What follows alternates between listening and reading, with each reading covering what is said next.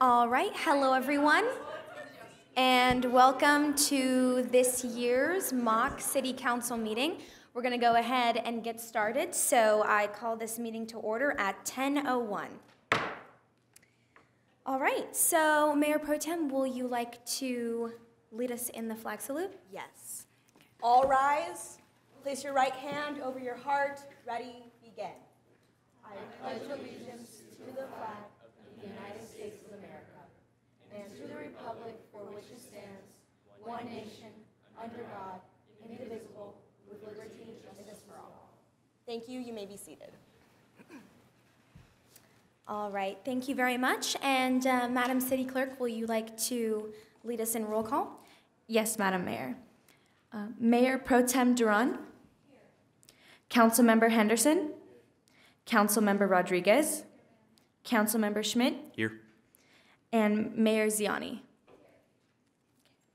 All right, thank you very much. And do we have any public comments today? Yes, Madam Mayor, we have 3 public comments. Okay, can we go ahead and call the first one up?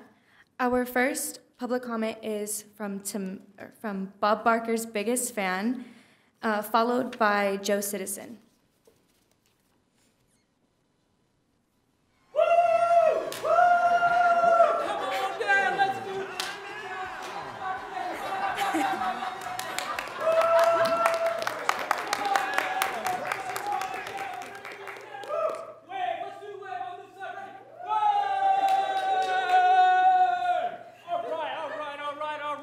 Well, this year's city council theme is Temecula fun. How are we gonna have fun today? IT guy, I need to zoom in. What do you got for me? What do you got for me? I need to be on TV. This is my time. Oh, there we go, there we go. Yeah, so here I am on TV yet again. City council, we're gonna have fun today. I really appreciate all the fun activities that we do in the city, but I think we could have more fun. I think that we need to have a game show at the city of Temecula at a public hearing every single day, every day. We need to, bet on things. We need to get really excited. We need to zoom in, zoom out, and do all these exciting things at the city council hearing, right? Because this is the place to do that, right? Have fun, get more attention. Woo! That's it.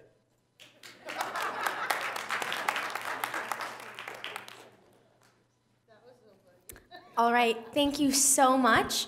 Can we go ahead and call our second public comment? Oh, okay. Our second public comment is from Joe Citizen, and finally followed by Redacted Smith. Well, that's a tough act to follow. Thank you for taking the time to listen to a concerned citizen. I'm here to talk to you about Temecula, one of Temecula's biggest problems, if not its biggest problem, and that is traffic. I will do you the favor of solving traffic in Temecula today. After today, we won't have to worry about it any longer. My proposal includes building a local metro train to go around the city of Temecula to ease the burden, as well as a high-speed rail to go from San Diego to Temecula to Los Angeles. Where are we going to get the money for this, you might be asking? We have 3 untapped sources of income that we're not taking advantage of in Temecula. Number 1, marijuana. Dispensaries, why can't we have dispensaries in this city? You've seen the great things it's done for other cities across the state and across the nation. Marijuana dispensaries, tax them, money coming out our ears. Second source of income, short-term rentals. Why can't we have VRBOs in Temecula? Tax those, more money, pay for trains, no problem. Third source of income, a plastic straw tax. Save the turtles, build a train. Problem solved, you're welcome.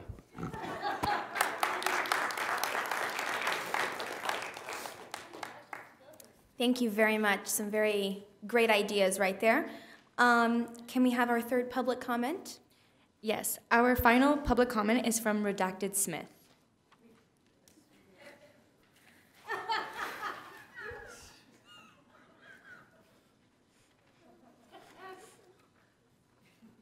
Hello all. I'm here to talk to you about these helicopters that I keep seeing over my house. Sometimes they say police, sometimes they say news, but I know who they really are. On weekends, Camp Pendleton, they're in a battle with aliens. I can hear them from my house. My whole house shakes. Now, I know some of you guys maybe one of you guys might think I'm a little crazy or maybe a danger to someone. But I like to tell you, I haven't always looked like this. This is for my protection. This is since moving to Temecula. Like, I have a picture of me that I found on the internet before I moved here.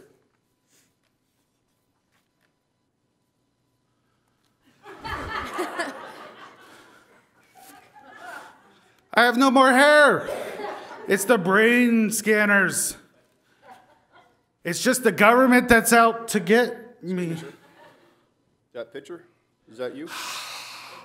And it's wanted by the FBI? It's...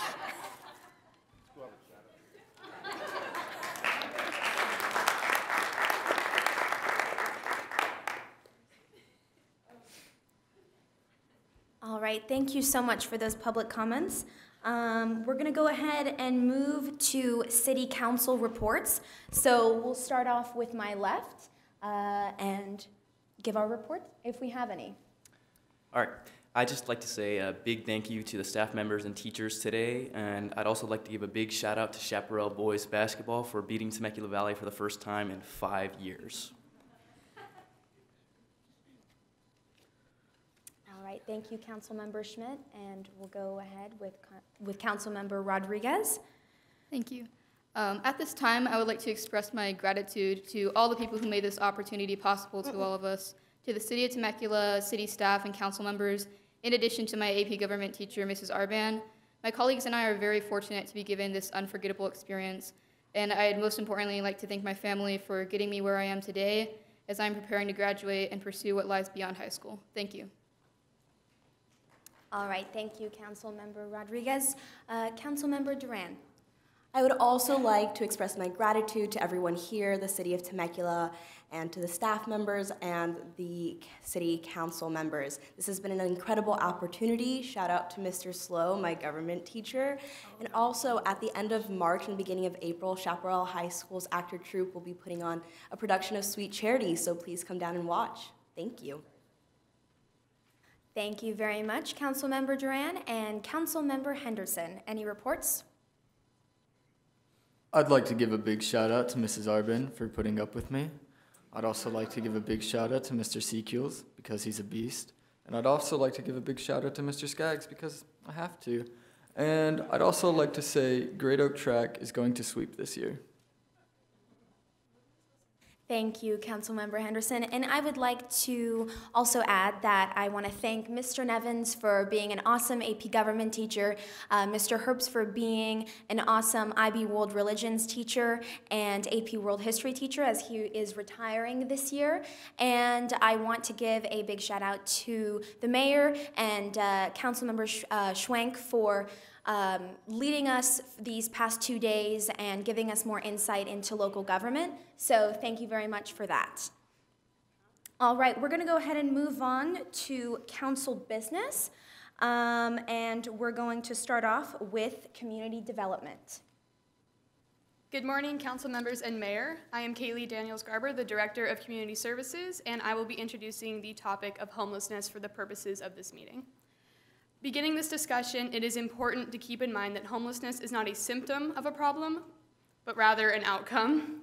Solutions targeting the symptom, homelessness, are most successful when paired with solutions targeting the root causes of that. In Temecula, we have seen the amount of people experiencing homelessness rise in recent years due to a variety of factors. These factors include the classification of certain crimes being shifted to misdemeanors.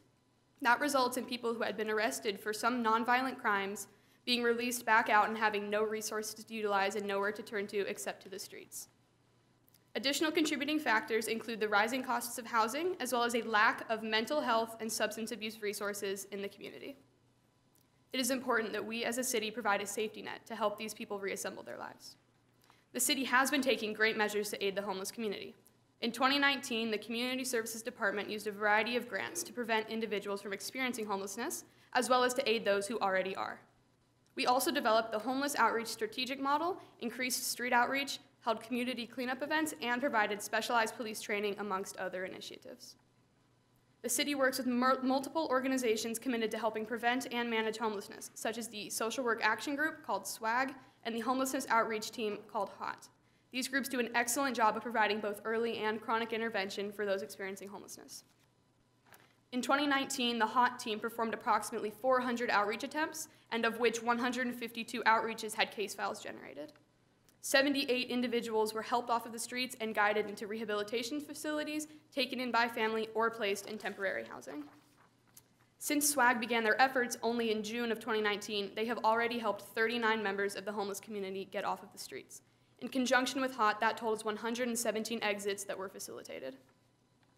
As well, the Responsible Compassion campaign aims to improve the quality of life for all citizens of Temecula by increasing, I quote, awareness, understanding, and participation in a comprehensive strategy in order to address homelessness in Temecula. The Community Services Department believes that, in conjunction with the efforts of the Responsible Compassion campaign, additional policy focusing on providing help to those struggling with addiction and substance abuse will be successful in improving quality of life for the citizens of Temecula, including those that are experiencing homelessness. Addiction and substance abuse are both focuses of this department because of the fact that they are some of the root causes that may lead a person towards experiencing homelessness. An addiction can create a hardship on finances as the individual prioritizes their addiction over their job and money management. This can lead to the loss of a job and of a house, and in many cases will force an individual to turn to the streets. However, as drugs remain unfortunately common in local schools, this process is beginning far too early. This is why intervention when it comes to addiction is so important. We want to stop the process in its tracks. To discuss the Community Services Department's recommended policy, I would like to turn the floor over to my Community Services Superintendent, Bryce Alberg.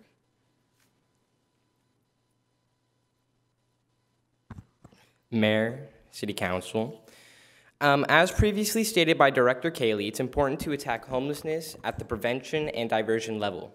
Every day we see people, and regardless of how successful each of these people seem to be, they are all at risk of beginning a downhill fight. That fight is the fight of addiction.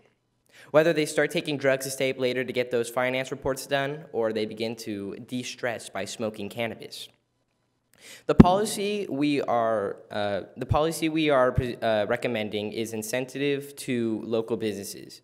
To gain this, local businesses will need to introduce a minimum of 3 annual development/training courses, similar to the ethics training required for the city employees every 2 years. This training will focus on addiction and substance abuse. These courses must reach at least 80% of the employees and be at least 2 hours in length each, totaling to 6 hours. The exact incentive will be determined by the City Council, but it could be the waiving of a business license fee or reducing transient occupancy tax for hotels. But it will need to be enough to incentivize these businesses. If this is adopted, we do predict to see a loss of city funds. However, we anticipate to see the potential recovery of these costs because the police department will have reduced calls for service related to drug abuse and associated crimes. There will be a decrease in expenses for the fire department due to fewer emergency calls for overdoses and other emergencies related to drug abuse, a decrease in expenses for public works for less damage, cleanup of camps and needles and other drug-related messes, and a potential reduce in litigation costs associated with the city attorney. The proposed program will reduce the risk of homelessness by informing those that have yet to face a barrier on the damages of substance abuse or ones that are beginning to. Everyone has priorities, but as people begin to abuse drugs, those priorities change to those drugs, eventually driving them to the streets. This informative training will provide avenues to seek assistance, information about the dangers of substance abuse, and what to do if you see anybody abusing drugs. The training aims to divert those going down the path of substance abuse and addiction, therefore reducing homelessness that is caused by those circumstances. Another proposal is there will be a small grant to up to 5 TVUSD sites hosting a similar training for employees, students, and other families and members of the public. And finally, we are proposing a budget increase of $150,000 to management for prevention and diversion activities that will be later discussed by the finance director. This concludes our proportion of the presentation. We are open to questions now or at the end of the meeting. Thank you.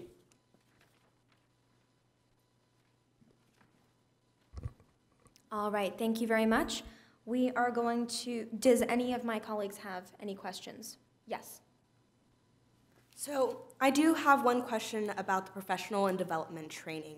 So I understand that you guys are trying to target like before substance abuse happens, but will this training also give suggestions or how maybe family members or friends can responsibly interact with those who already are suffering with substance abuse issues? Yes, the goal of the training overall is about all drug abuse. So whether you preventing it or if you do know somebody that is abusing drugs, and how to interact with them and how to try and push them in the right direction. Thank you. Any other questions? Yes. You mentioned a $150,000 budget increase. Do you have the current budget for your department right now? Right now, it is $100,000 with a reimbursement of $50,000 every financial year from the cleanup of camps from the water something. I don't know 100%. Thank you. Okay, any other questions before we move on?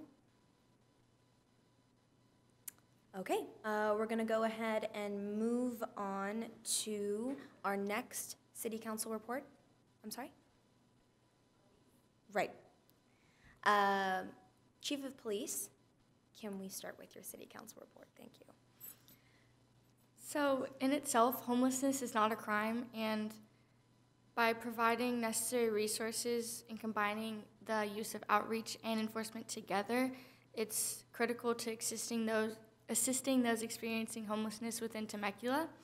Historically, law enforcement's role was that of only enforcement, but now it's shifted to a different approach, partnering with local city staff, nonprofits, and county partners by trying to outreach to these homeless. And by doing that, we're offering resources such as housing or rehab or help to get a home by contacting family members even in other states. And when they can get this help, they usually don't want it because what comes with this help that is being offered also comes with rules. So maybe they're not able to use drugs if they live in this specific house, so they don't want it because we can't force them to take it. The only thing we can force is if they are committing a crime, and some of the crimes that these homeless people would commit usually would be drugs, trespassing, public indecency, or a danger to themselves or others. And overall, the outreach and enforcement together is what we're doing, and our general policy focuses on a multidisciplinary group, which my Police Lieutenant Molly will go into more detail on right now. Good morning, Council. So as Chief of Police said, right now we're currently using outreach and enforcement to help with the homeless issue.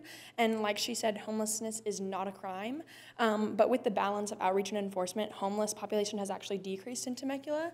So our general direction would be, like she said, a multidisciplinary team.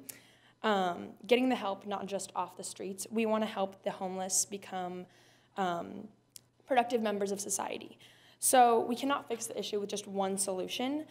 Every homeless person is different in why they're in their position, whether that's substance abuse, mental health issues, physical health, or they can't afford housing or they don't have any financial support.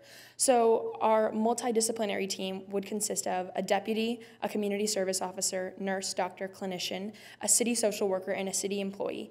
Their purpose would be to go out and firsthand help homeless directly to find what they need, whether that be rehab, a home, or a mental health facility.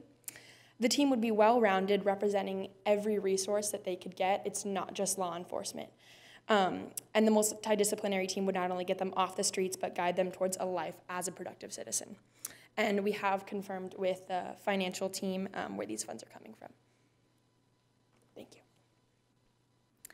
Thank you so much. Any questions that my colleagues have regarding this report? Yes. Just one quick question. Would this multidisciplinary team move with the police force when they interact with homeless people, or would they be based somewhere else? So yeah, they would move and go out. Since we currently only have 35 homeless people in Temecula, they would move out as a team, going together, representing the city, representing hospitals and help. But yeah, they would go out and help them firsthand. All right, thank you. Yeah, of course. Okay, any other questions? Yes. Just to clarify, the education and informational, I guess, proposition that you are guys, is that strictly for homeless, or is that for general population as well? Say that again? So for your team, that your The intent, multidisciplinary team. yes, it is. You said that your intent is to inform and educate. Is that just strictly for the homeless population, or will that also, I guess, trickle down to everyday citizens? I wouldn't say that it would be to directly inform and educate. I think our multidisciplinary team main goal is to represent those resources that they can get, mainly for the homeless, because just law enforcement can only do so much because being homeless isn't a crime. So that team would represent like mental health facilities, stuff like that. So I don't know directly if it would educate and inform, but get them to the resources that they need to become productive members of society. All right. Thank you. Yeah. Okay, any other questions? Yes, go ahead. I would just like to ask, in the situation that a homeless person does not want to leave the streets, even though you reach out to him, what would you do? So I personally am not, a clinician or someone that does know, like a social worker that does know the resources that they can have. But I think out of all the solutions that we do have presented, like affordable housing and stuff, this is directly going to them and helping them. Whether they want the help or not, we're getting as close to them as we can to give them the resources that they need. So, yeah. I have one more question, I'm sorry. Does your multidisciplinary team consist of a substance abuse specialist as well? That would most likely be either our social worker or the clinician to help with them, and then that would lead them to get to a mental health facility or a rehab center. Okay, all right, thank you. Does anybody else have any questions?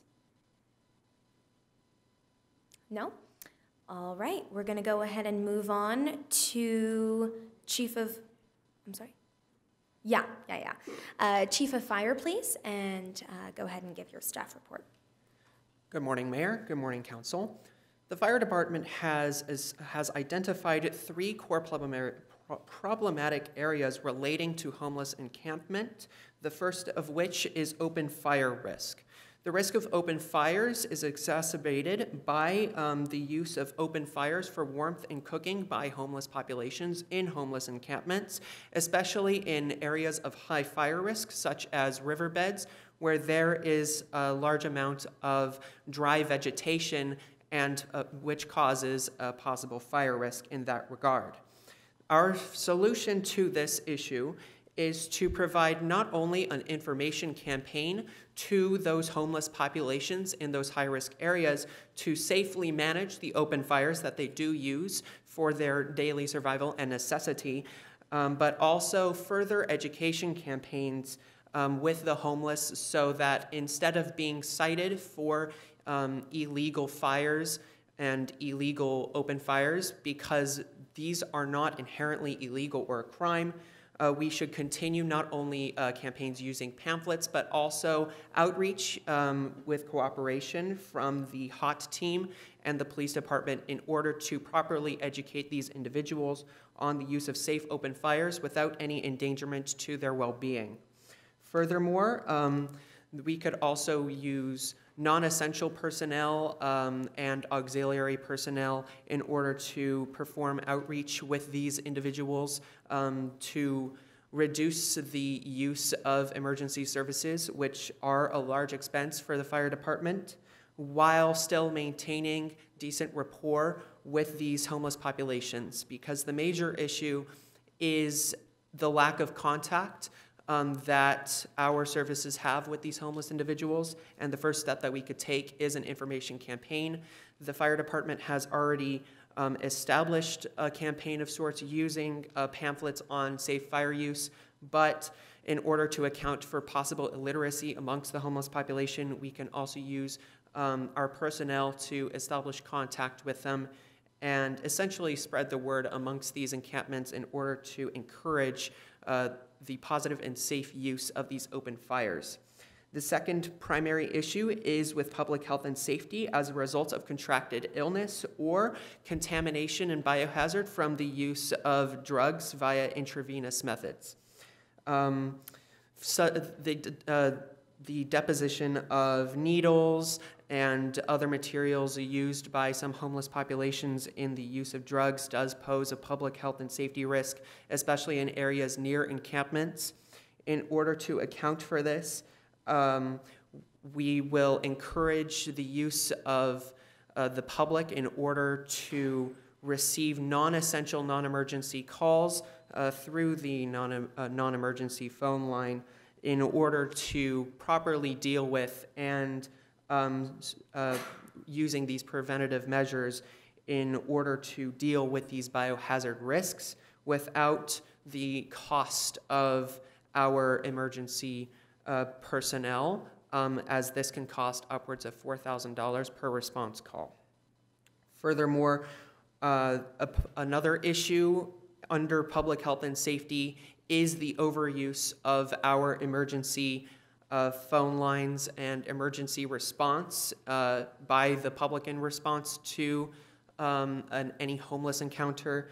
80% of calls regarding medical issues amongst the homeless are made by the general public, and in many of these cases, the emergency response is not necessitated as there is no emergency present. In order to mitigate these cost factors, a public service announcement using media options through the IT department can be utilized, such as social media or the Temecula phone application, in order to make it aware to the general public on proper procedure for establishing an emergency phone call and to reduce the amount of wasteful emergency phone calls in general. The third issue is establishing proper medical services and evacuation to homeless personnel. This again originates from a lack of contact, as the police department has stated. There is an unwillingness for contact and assistance by much of the homeless population. And furthermore, establishing contact in general can be an arduous task.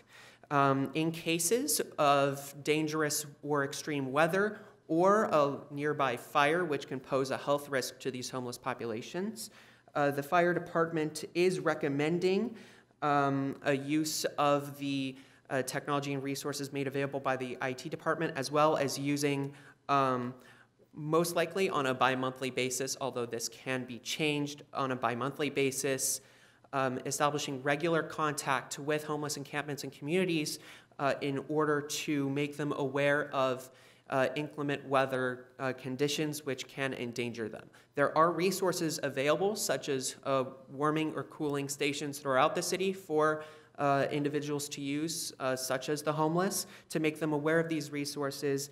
Non-essential personnel can be used to establish contact with them on a regular basis and to make sure that the health and well-being of these homeless communities is ensured.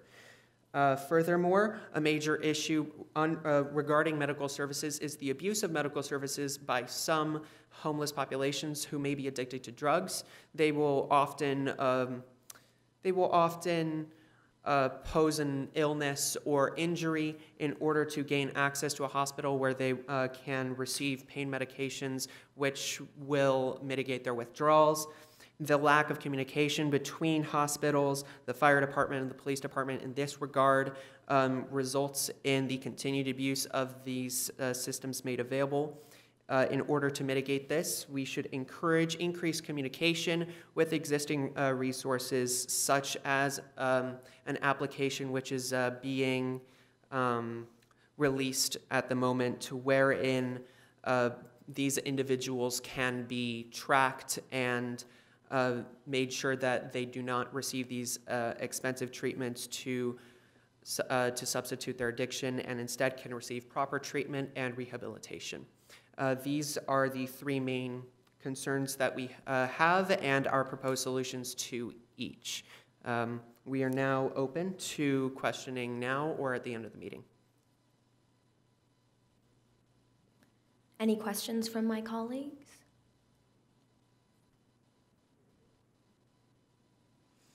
Okay, so I have a question.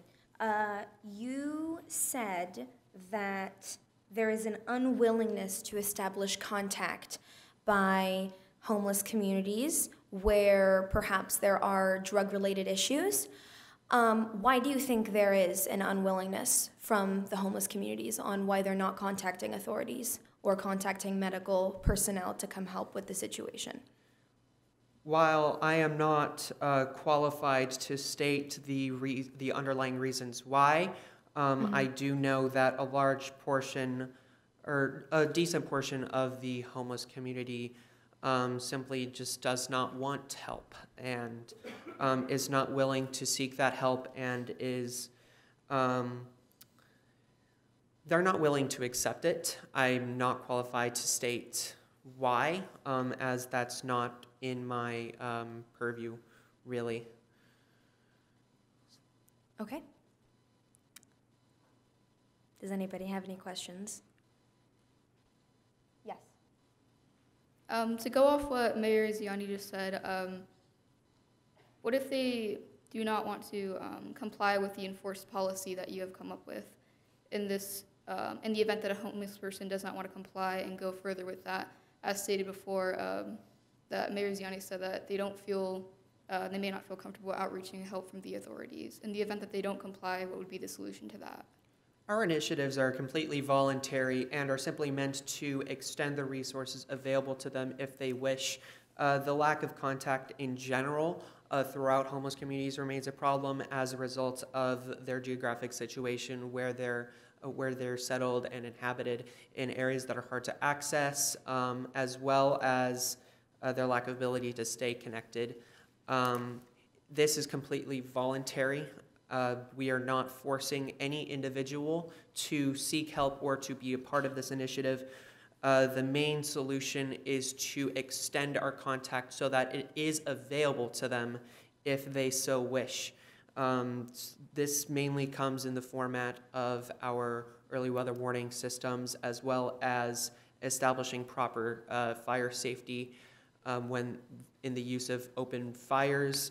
These are not inherently, it's not inherently illegal at all to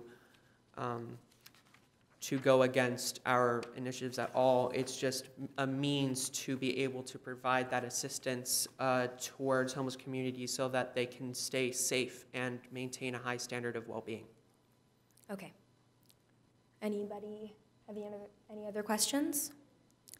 Okay, all right, we're gonna go ahead and move on to our next council report, and it is by the Public Works. Thank you, Mayor. Today our department is going to discuss our policy around homeless camp cleanups. And to give you guys some background on that before we go into our proposal, I'm going to bring up Alex, our civil engineer. Thank you, Council. So the past calendar year expenditure upon homeless camp cleanups was around $100,000 for contract services.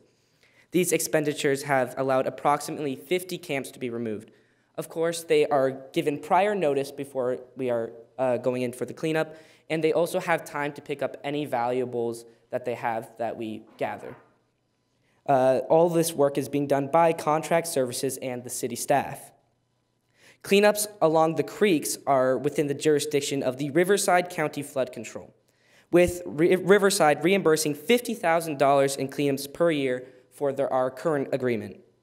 While the amount of waste cleared from each site varies, larger cleanups see multiple 40-yard dumpsters filled. Furthermore, many of the cleanups include the handling of biohazard debris, which includes needles and human feces, etc., resulting in extensive wariness of crews to their surroundings in order to avoid accidents and injuries. Now I'm going to hand it back to Ryan. Thank you. The Public Works Department is requesting an additional funding increase to $150,000 per fiscal year for our camp cleanups, $75,000 of which will be reimbursed by our agreement with Riverside County Flood Control. The other $75,000 will be spent by the city. Our current policy is that we have $50,000 per fiscal year to spend. We are requesting an additional $25,000, which we have discussed with the financial director. That is the extent of our proposal, and I am open for questions before we move on. Thank you. Any questions before we move on? All right, you're free to move on. Go ahead. Thank you. I'll hand it off to the next staff member. The development. Thank you. So before I begin our proposal, I'd like to invite my colleague Zach Danbury to go ahead and initiate our background and proposal. Good morning, Mayor, Council, and all those attending. There are many different reasons why homelessness occurs, but we have focused on the socioeconomic reasons, such as the high cost of living and the raising house prices and rent in California especially. In 2015, we tried attempting to solve this problem by proposing the leftovers of a tax that was $12.5 million for the creation of affordable housing. And then the Housing Services Ad Hoc Subcommittee directed staff to create requests for proposals, or RFPs, to solicitate proposals from interested developers for the construction of affordable housing developments. But then in 2017, the City Council could find no projects that would fit the requirements that the proposals announced, so then they denied it. But that $12.5 million still existed and is still for our use today. Our proposal is that we introduce the RFPs again in order to find a better suited developer in order to build affordable housing to provide relief for the people who are not living up to the economic opportunities that they can with living with lower wages. And then also for the people that were previously homeless that are coming back in order to start a new life, to have a lower rent in order to provide a more accurate or better transition from the homelessness to a new life once they recover. And that's it. And I'd like to give it to Christian Bowen to finish. So many may ask, what would make one eligible for this program? Well, the California Senate Bill 341 requires that the affordable housing to support the individuals would have to earn no more than 80% of the area's median income, and the city could fund these housing developments, which would specifically support those experiencing homelessness and can also prevent the situation from happening in the first place by having an alternative to go opposed to the streets. Does anyone have any questions? Council members, do you have any questions? I do have one. So you mentioned that this housing would be for both those who are homeless and those that are at risk for homelessness, correct? So this would be more of an initiative to prevent homelessness in an instance where the housing costs are already high and the employment is not permitting the resident to continue living there. This would be more of an alternative opposed to going directly to the streets, thus preventing a larger homelessness crisis. And would there be any rules or anything set in place for those who do live there? Like, are there any regulations that they must maintain? So far, we have not initiated any rules or regulations. This is going to be more of a group family, apartment-style living where there would be more or less, since they would be still contributing to the affordable housing, there would be less of a rules and implications in doing so. Thank you. Any other questions regarding this council report? Yes, go ahead. So just to clarify, it is available to people who are already homeless? This is more of an initiative to target the residents that could potentially be on the street. For those that are currently in our streets of Temecula, this is not directly directed towards them. So could they get to this affordable housing if they already were homeless or no? So they would have to be earning a certain income to be able to afford the housing. The costs have not been directly set up so far, but that is to be discussed in further matters. I can actually add on to that. So the way that the affordable housing works is you have to make below 80% of the average median income for the Riverside County.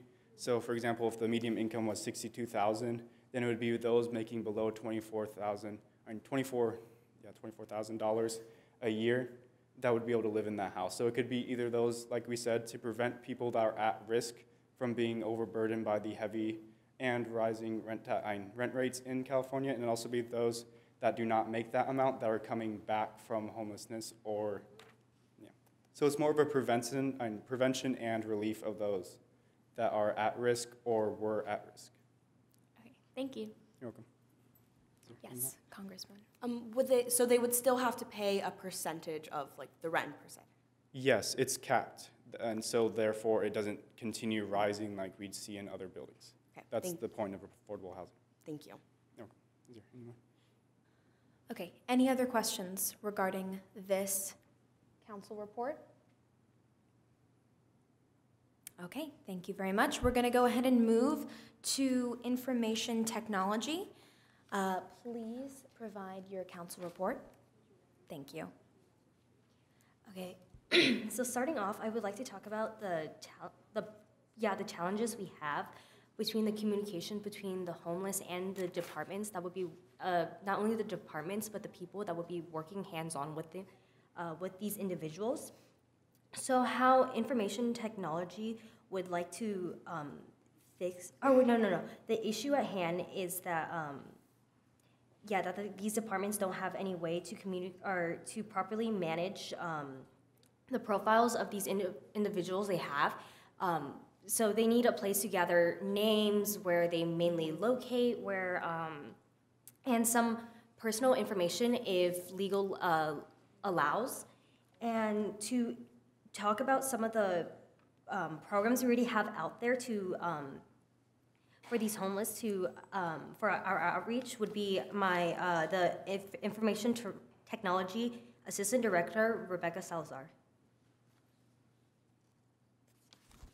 So the first prong of our proposed solution is the utilization of existing solutions, which I'm going to go through. The first of these is public service announcements, which are to be used to effectively communicate information about how to interact with the homeless population to the general populace to improve our communication with the citizens. The second is the City of Temecula application, which allows citizens to be able to report homelessness to the city in a direct and efficient way and to the correct departments. The third is the city website, which has more information about how to interact with the homeless population and how to contact the appropriate departments, as well as information about what the city has already accomplished in regards to the problem of homelessness, our mission statements, and more information.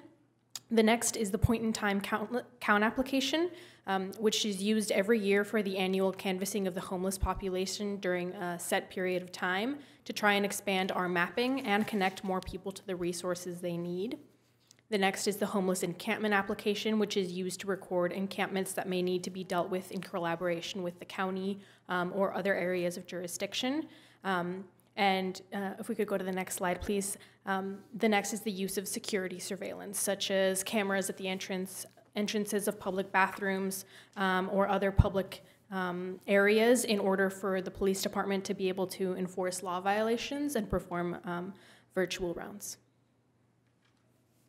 So back onto, we have one proposed idea, and it's called the mapping application, which will be a series of ESRI's GIS-based maps, surveys, dashboards, which will summarize data collected and present in an effective interface. This will allow for the sharing of the data and functionality between various public and private agency, such as Temecula Police Department and City of Temecula Responsible Campaign Program at different levels of access, and will allow for the capturing and storing of the location and interactions and the survey data and the images of the individuals. So what's different between the mapping application and the point-by-point map is that the homeless mapping application is an ongoing program where we will have officers out collecting and doing these surveys, or asking the individuals to do these surveys, so we can have a no-by-no basis with these homeless individuals, while the point-in-time mapping is on X days, people will go out and do surveys, so you only have a limited view of the homeless, while the proposed idea is a more accurate and more in-time basis of the homeless. And so the fiscal impact of the proposed idea will cost $71,000 initially, but as the years go on, the annual cost for it will be $31,000. And where we will get this budget is from the operating budget that is already in hand. And we are now open for questions. I have a quick question. So you talked about the point and time count and police searches and going into perhaps homeless encampments and finding out who is homeless and why they are there. What if, well, in order to get that information and report it to our local government, what if homeless individuals do not want to interact with the police? So how the point in time program kind of works is it's not only just police officers, but it's also some private organizations that are working with the homeless. So some of these people are at a no-to-no basis with these people, so they're more likely to answer these surveys than reluctantly. And some of the police officers that do administer these surveys will sometimes use some force, like stated before, it's not illegal to be homeless, but they are breaking some laws. Like one of them is like using the bathroom outside. That's like illegal. So what the police can do is say, hey, it's either you're gonna face some jail time or get a fine or take this survey. And more likely than not, they'll just take the survey instead of facing their fine or jail time. So using a public restroom and loitering would be considered illegal? No, I didn't mean like a public restroom. I mean like using the restrooms, like not outside, like kind of going on like this side of the street like that. I didn't mean like so public restroom. urination? Yes, like that. Okay, got it. But my question is basically for both of you, if it is a homeless encampment or they are by themselves with a few groups of people, not causing any harm, and they do not want to engage with the police or engage with volunteers that are a part of the point in time count, are the police or the point in time count people going to record those individuals as homeless, even if they don't want to engage? So the homeless population has the option of whether or not they want to volunteer their information, which they will be communicated to them is for their own benefit and in case, because they tend to move around from location to location if they want to access resources at any point in time. However, from the information technology department, what we have is the tool to be able to efficiently communicate with them and to be able to efficiently communicate in between departments, such as in between public agencies and private agencies, the information that would be needed to try and expand the resources that are available to the homeless population. But if they were unwilling to comply with survey takers or police officers, it's not illegal and we would not try to enforce it. Okay, thank you very much. Yes, go ahead, Congressman. Keep calling you Congressman. Council member. So your proposed City of Temecula application, is this in a way to help mitigate the possible costs and expenditures by fire and other law enforcement agencies where I guess reports of homelessness would have otherwise been reported as emergencies when they're necessarily not? Yes, so the City of Temecula application is currently available and there is an option within the application for citizens to be able to report different situations such as potholes in public, and one of those options is homeless encampments or individuals who are homeless that they feel the city needs to be aware of. Okay, thank you. Yes. I do have one question going off of what Mayor Ziani said. Will we run into any ethical or even like legal dilemmas of having citizens kind of surveil and like pay attention to all of the homeless people and like always watching over them? Like, is this like a broader ethical issue as well of like having data on people who necessarily don't want to be tracked? With respect, that's not really our area of expertise, and if it's unethical or illegal, then it wouldn't be implemented. But this is the tool that we have available in order to try and achieve our goals. Thank you. Okay, any other questions? Yes, go ahead. So as a way to better connect and inform the citizens about this homelessness issue, would you be able to use Instagram and Facebook to connect with them? We do have social media accounts from the City of Temecula, which we can put public service announcements on, or more information that is also accessible on our website or on our apps. All right, thank you. Any other questions? No? All right. We are going to go ahead and move on to finance. Please provide your council report. Good morning, Council. Good morning, Mayor. So I'll be going over the fiscal impact of all of the recommendations provided by the various departments. So starting off, for the affordable housing, the city has a total, like stated before, a total of $12.5 million available within the Affordable Housing Fund. And this will be appropriated at a future council meeting when selecting the winning or appropriate developer team that they feel is necessary to build those houses. Moving on to technology, the recommended solution to increase the surveillance and providing a homeless interactions map will have a one-time expenditure for $10,000 for iPads and $25,000 for surveillance viewing workstations. And aside from this, it will have ongoing expenditures of $25,000 annually for a cloud subscription to ESRI, $6,000 annually for cellular data for the iPads, and $5,000 annually for surveillance equipment licensing. And both of these one-time and ongoing appropriations will be recommended to be funded by Measure S. And before I move on to community service, I know the Director of Community Service would like to add something regarding the finances.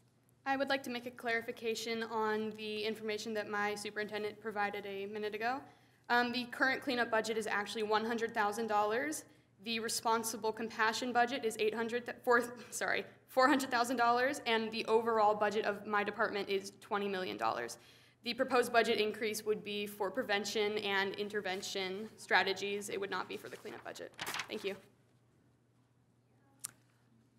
So going off of that, yes, the recommendation to contract for additional services to provide the prevention and diversion case management is projected to be $150,000 annually. And again, this is recommended to be funded by Measure S. Moving on to public works, the recommendation to increase the reimbursement for homeless encampment cleanups to $50,000 would generate revenue to offset the cost of these services. So this revenue would be deposited into the city's general fund. I would like to touch upon the fire department as well, since they are just extending their contact and improving the communication within the homeless community. They just want to optimize the use of funds in the most effective way possible, but in the event that the fire department and the fire chief would like to appropriate more funds, I would have a discussion with them about that. And lastly, for the police department, their recommendation for a multidisciplinary team. So the one community service officer would be an annual cost of $133,000, as well as the one code enforcement officer at an annual cost of $124,000, both being funded by Measure S.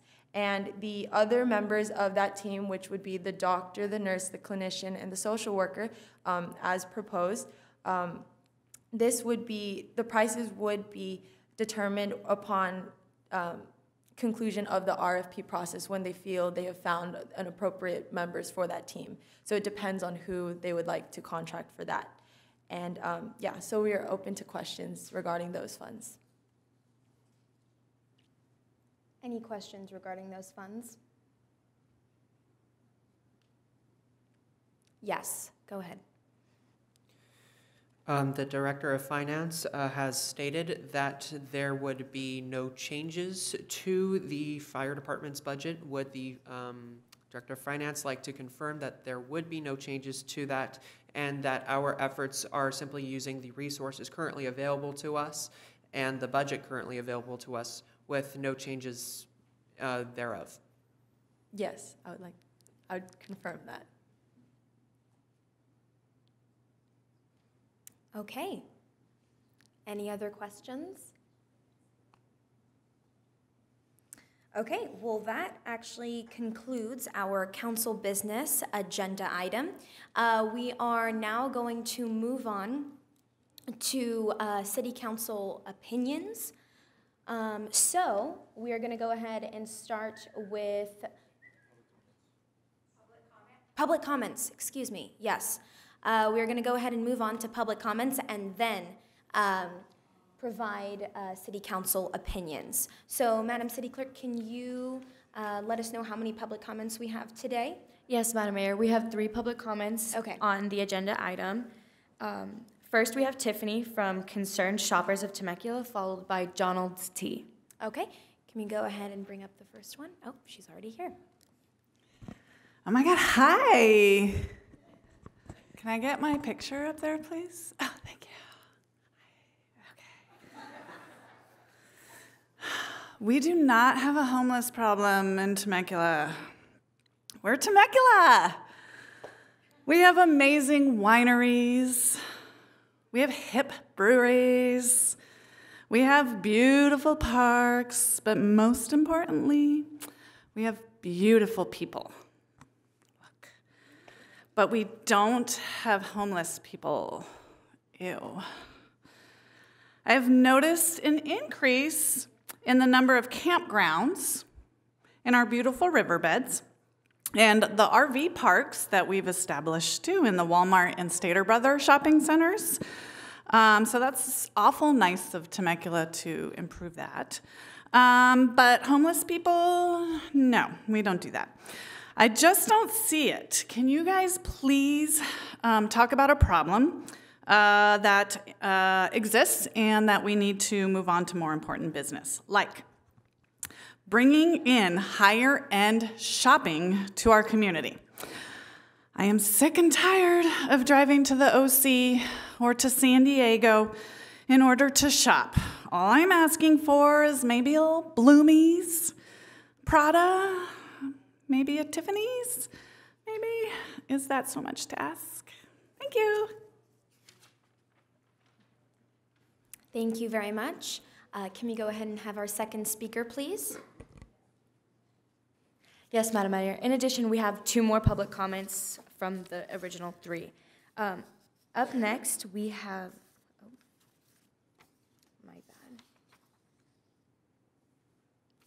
my bad, I got these mixed up. Up next, we have Sally Manella, followed by Brandon. All right. Can we go ahead and have Sally?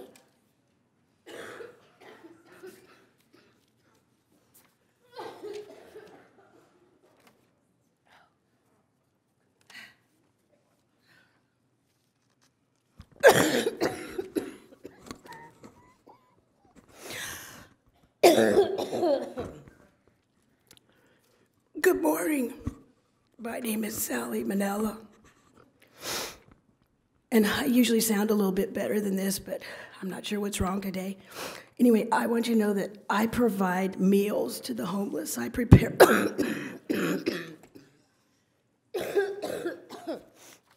I prepare them in my home, which is spotlessly clean and sanitary.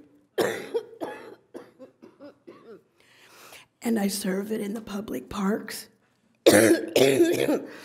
So I want you to know that what you're doing is prohibiting me from making a living. Oh, I do charge for the I do charge for these meals, by the way, so that's not good. Anyway, I want you to know that these homeless deserve to have the food that I'm preparing every day in my spotlessly clean kitchen. I don't see anything wrong with it. Oh. And I think I need to be able to continue to do that for these homeless people. Thank you very much. Thank you so much, Sally. We hope you feel better. All right, we're going to go ahead and move on to our third public speaker. And Madam City Clerk, who is that again? Our third public speaker is Brandon, followed by Donald T. All right, Brandon.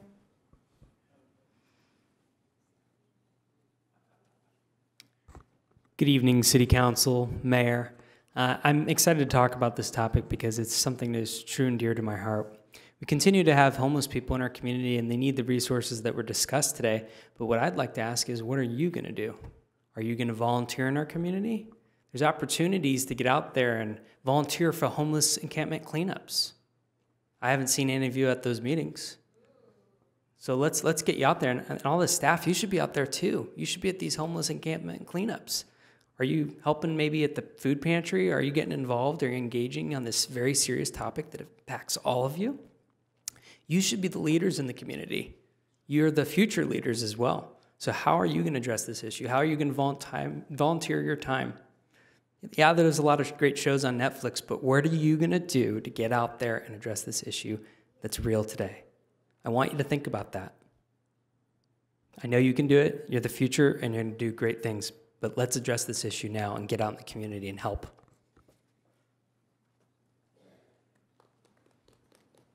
Thank you very much. All right, any more public comments? Yes, Madam Mayor. Up next is John Old T, and then followed by IB Wealthy. Thank you.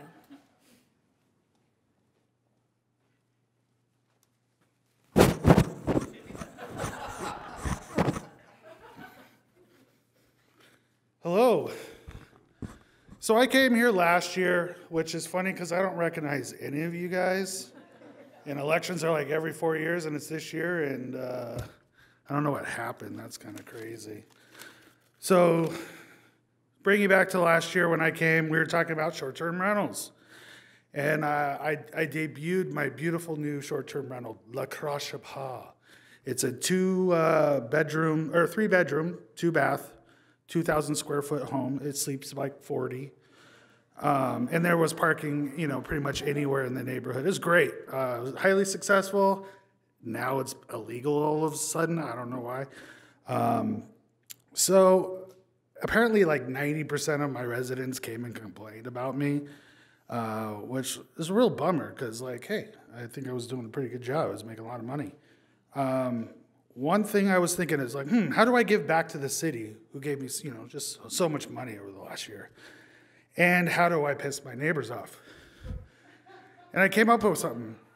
Free housing for homeless at my Chaparral. Sleeps about 40. It has a pool and a game room. They can stay for free, so I'm not charging anybody. They can stay as long as they want. It's not short term. I've made my money. Now it's time for the neighborhood to enjoy the spoils. So thank you very much.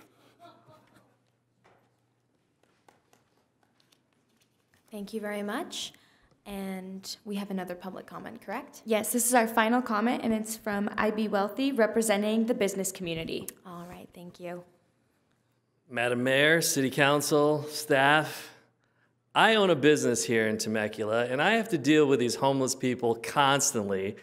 And they're stealing stuff out of my business. They're ruining my customer service experience. And I need to know what you guys are doing about it because it's only getting worse. And I provide tax dollars for you guys. I mean, without my tax dollars, this doesn't happen. So you need to actually come to my aid and do something for me, so you're talking about spending all this money on these homeless people, and it's my money. So I want to know what you guys are going to do to give me some money back or to deal with all the issues I have to deal with as a business person. Come on, tell me right now.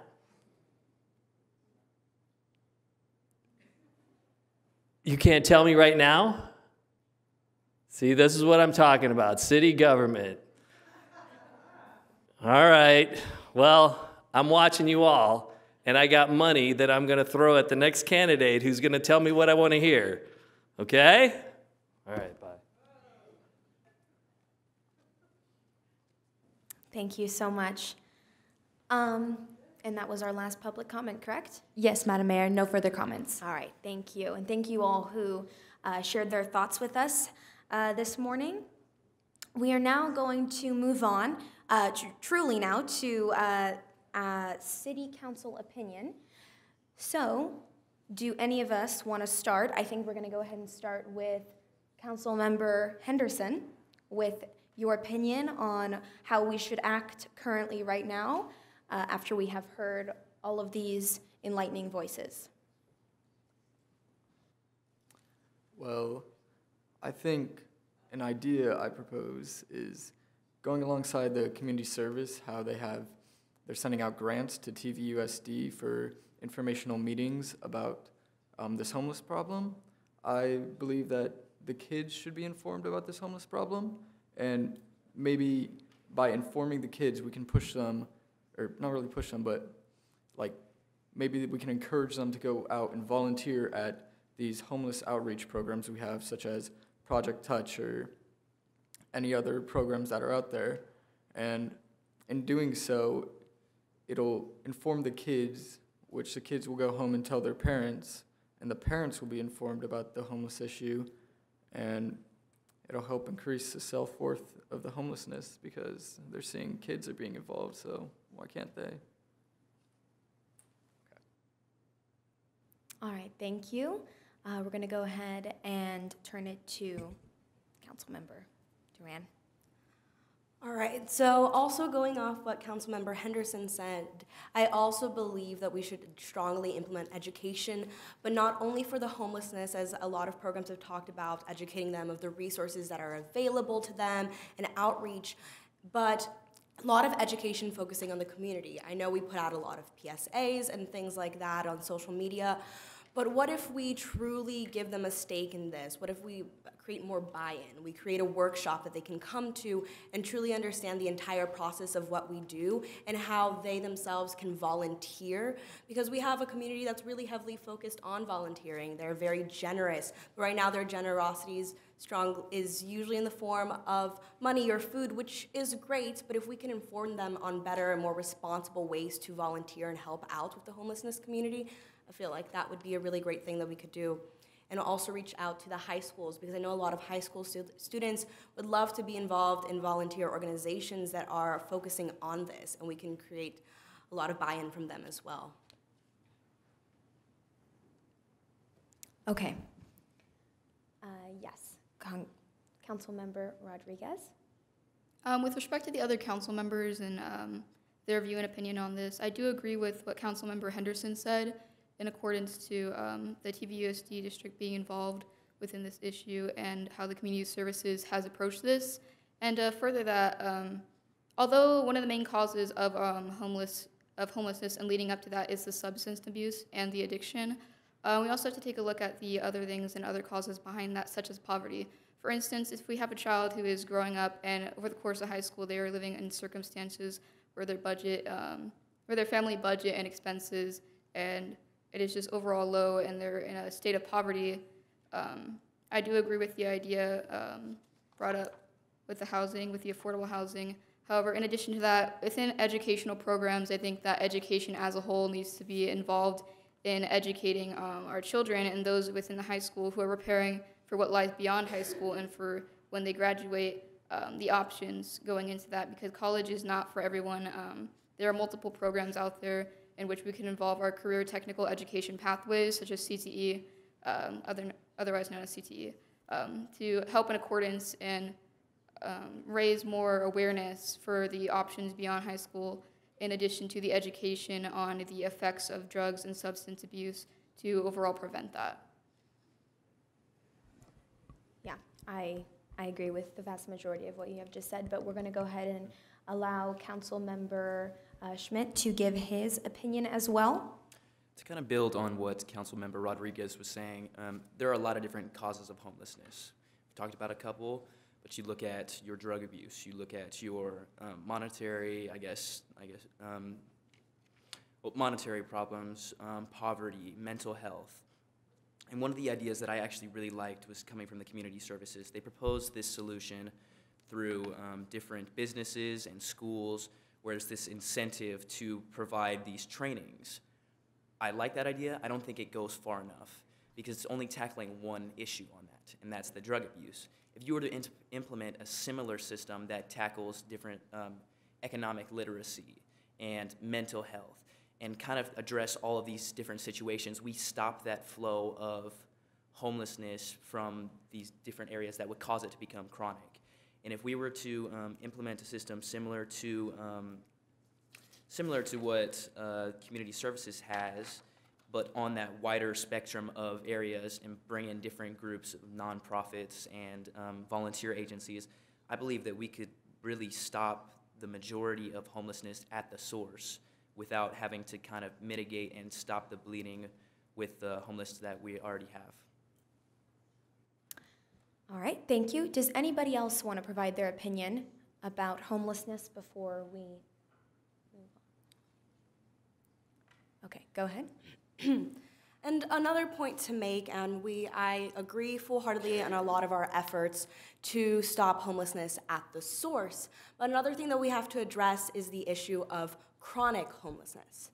Now, there are a lot of cities across the United States who have implemented maybe what some might say a non-traditional approach to address chronic homelessness, and that is the housing first standpoint. So rather than giving homeless people resources to go into housing if they're clean, if they agree to get a job, and all of these things that I agree are incredibly important in helping them reintegrate back into society, they approach it from the back end and they say, what if we give these people housing first, and then we make those resources available to them while they're in the house. And slowly, what a lot of studies have shown is that they will take up these resources. And rather than being in encampments, as we have seen from the fire chief and other areas that have said, cause hazards such as fires, there's public health hazards, they cost a lot of money to clean up. And the process of taking people to and from jail also costs us a lot of money. So all of these things that we're mitigating in the process of having all of these encampments could potentially be stopped if we provided housing first and we'd allowed these people to come, live, get in the mindset that they need to be, to then reach out and try to adopt resources and better themselves and get a job. That would be, you can't necessarily assume that someone who's homeless and has substance abuse issues, has mental health problems, is going to want to just better themselves because the resource is there. They know of these resources, and we know that it doesn't work to just tell them where they are, because they don't really want to give up their ways right away. And we have to understand that this is like a mental thing. It's a block that they can't get over because of everything that they've gone through and all of the issues that they already have. So I feel like trying a new approach and to help with our chronic homeless issue, which we've said there's around 35. And so I think this would be a new way to maybe get that problem secured and handled. I can agree with that to an extent. However, are you proposing, as a question to your argument, are you proposing that we set up an actual homeless shelter?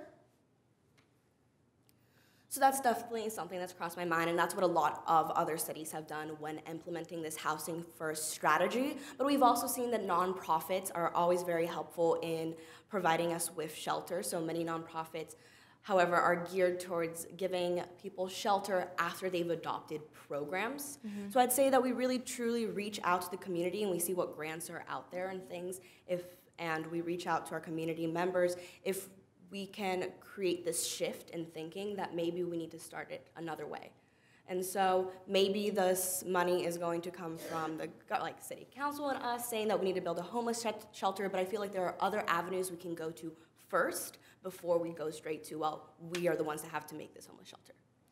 Okay, I can agree with you to an extent, but for Temecula to build a homeless shelter for 35 homeless people would be an incredible amount of money that, to be honest, would be wasted, because you talked about chronic homelessness.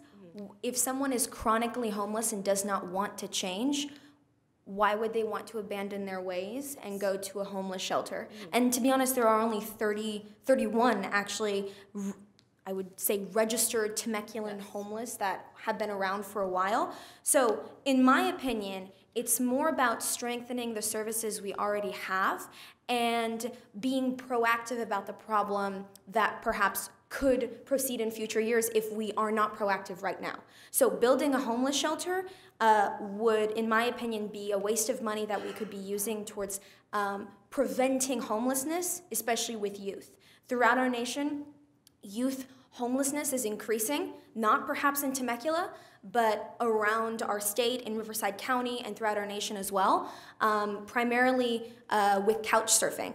When students graduate from high school, especially college, we have an over $1 trillion student loan debt crisis. So those are the people that need help right now, the youth. And for the chronic homeless people who are already in our community right now, it's more about strengthening transportation and giving them every single option to stop their ways, but it's also their own decision on whether they want to do it or not. With all due respect, would you like to? Just to go back to what you were saying originally, I agree with Mayor Ziani and her viewpoint on the ideal that we need to strengthen what we already have, because in my opinion, if we are going to build a homeless shelter, that is a waste of money in terms of the number of people that we have right now in Temecula who are homeless. And in addition to what you said earlier, we can't necessarily just say we're going to give you a home kind of thing and give them that action, because what our city staff has given us report-wise is also in accordance to the ideal of strengthening the systems that we have already and the outreach programs. That there are multiple outreach programs out there that can help these people in the situation that they're in, and to give them, to put them in the position where, like you were saying, they have mental illnesses or they're addicted to drugs or have substance abuse issues, in addition to what Mayor Ziani was saying, where it's majority, the population of young people who are homeless is on a rise. If we just hand them a house, what you're saying is like, oh, well, later we can incorporate the idea of how about you go work now and things like that. What if they do not go in accordance with that? What do we do in that situation? Because in that situation, it is almost set up for failure in terms of we're just giving it to them, but while they have these issues still, they may not want to comply with the agenda set up by giving them that home and by giving them just things like that. When in opposition to that, we do have programs and multiple programs that can easily be strengthened and put on outreach programs like our fire department and our police department talked about with their stance on it, in addition to the information technology standpoint of it, where the app can help bring more attention and outreach to that issue. Yes. So I can absolutely understand all the viewpoints that I'm seeing, but with the last two ideas that have been brought up, it brings up a interesting viewpoint. It's that idea of if we focus on what we are now, we're placing a higher moral value on people who may become homeless rather than people who are already homeless. You're putting one life saying that this person's life weighs more than the other. So just to clarify the stance that Councilmember Duran came to, the idea behind that housing is we provide housing with no strings attached. You are allowed to come in there. What does that do? That takes rid of the camps. That way we clean up the camps because people have moved into these houses. Camps are no longer a problem. We don't have to go in year after year and go necessarily clean up with that. While they're in these houses, they can go, and it's going to take time, but they're still going to have that option of help and these resources. They're not forced on them for the housing that they're provided, but they have them around. Combine this with our community services idea of this education, we stop the flow of chronic homelessness. If we go and we address the issues of substance abuse, we address the issues of economic illiteracy, and we address all these different issues that lead to the chronic homelessness, we stop the issue, but we're also humanely taking care of the homeless that we already have, and we're addressing both sides of the problem. I would also like to add that I agree completely that we should strengthen the programs that we have. All of the recommendations that we heard today, I wholeheartedly agree with them, and I don't feel like we need to take them away. All I'm saying is that I feel that we also need to put some resources into researching a new avenue, something that we haven't thought of that can address an issue that we see has been persistent. And the data has shown in other cities around the U.S., and many studies have been conducted, that this approach has worked. And it works for people who do not at first want to interact and come back into society and take on all of these programs, but most of them do end up staying in the housing. They do end up finding jobs. It has worked, and I am saying that I feel like we need to divert at least some of our resources into further researching this and seeing if it can be properly implemented into Temecula to address an area that all of the things that we have proposed today aren't necessarily targeting or addressing. I believe we're almost missing the elephant in the room, because when we think about homelessness, we think about, oh, give them a home, which is a fine idea for most, but the biggest problem within homelessness is substance abuse and drug addiction. And throughout cities that have several homeless shelters, such as Los Angeles, New York, Chicago, they still have a very prominent, if not an even more prominent, homeless problem and burden than we do.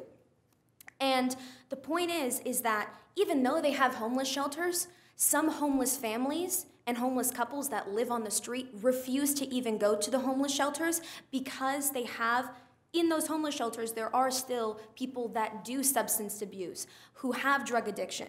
It's just attacking one problem, but the biggest problem is drug addiction. And the way that you solve that is through providing more specialists in community health centers. We have right now 8 community health clinics in or around Temecula that only have behavioral health specialists.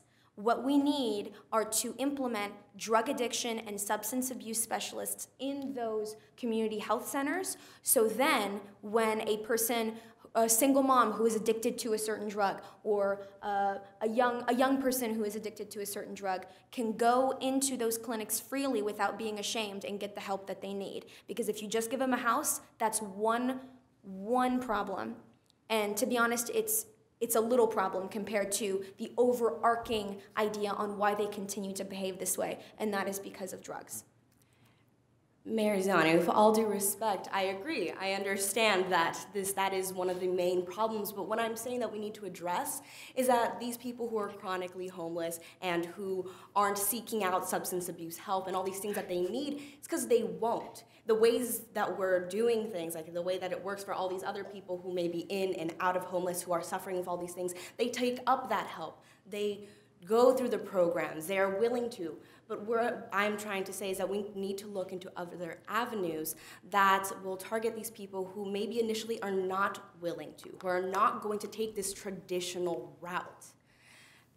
So that's what I'm trying to say here. And I believe completely in what you're saying, that substance abuse, mental health, all of these things are big issues, and we need to 100% focus on them.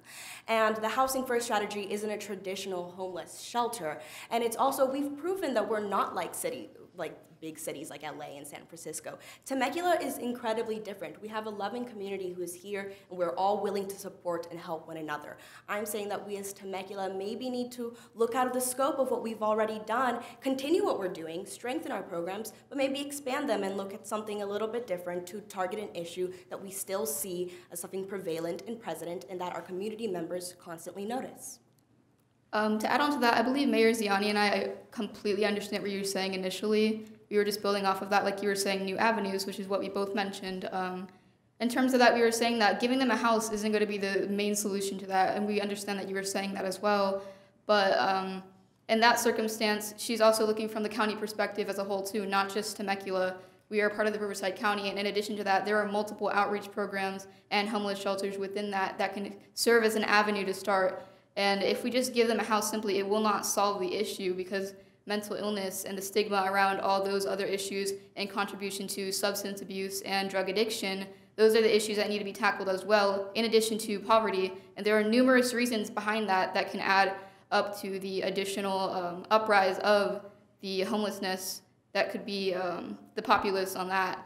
However, what you're saying with the housing and to just initially give them a house, in some circumstances, it may not be the best avenue to go with, and that may not be the best new avenue to start with, because, and I disagree with with all respect, I disagree with what Councilmember Smith was saying, because the conditions aren't necessarily like, oh, it's inhumane to be like, well, here's this homeless shelter that you can go to. There's multiple resources out there that are all very humane that can help them get on their feet and move on with what they were currently doing. in addition to multiple outreach programs to accompany that following the issue of substance abuse and drug addiction.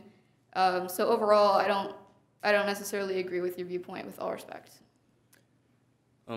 I'd just like to say, I think we do all agree on one point, and it's just kind of getting muddled in this.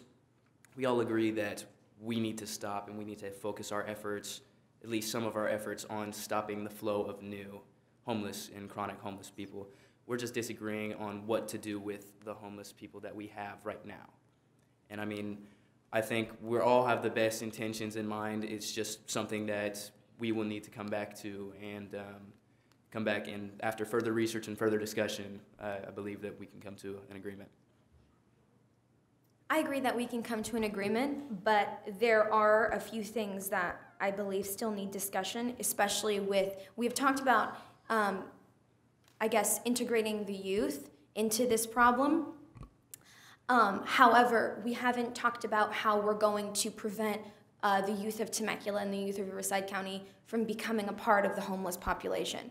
And Council Member Rodriguez and I have come up with an idea that she talked about a little bit ago about implementing programs, and I believe implementing a class throughout public high schools for senior year of a financial literacy class that would train young individuals on not only how to pay their taxes, but how to be financially literate and how to save money, what bank accounts save money, because for me especially, when I was filling out my college applications, when I was doing everything that had to do with financial aspects, my parents did that. I didn't know anything about their tax returns, about the different bank accounts, and to be honest, as seniors and as the youth of Temecula, we should have some, whereabouts of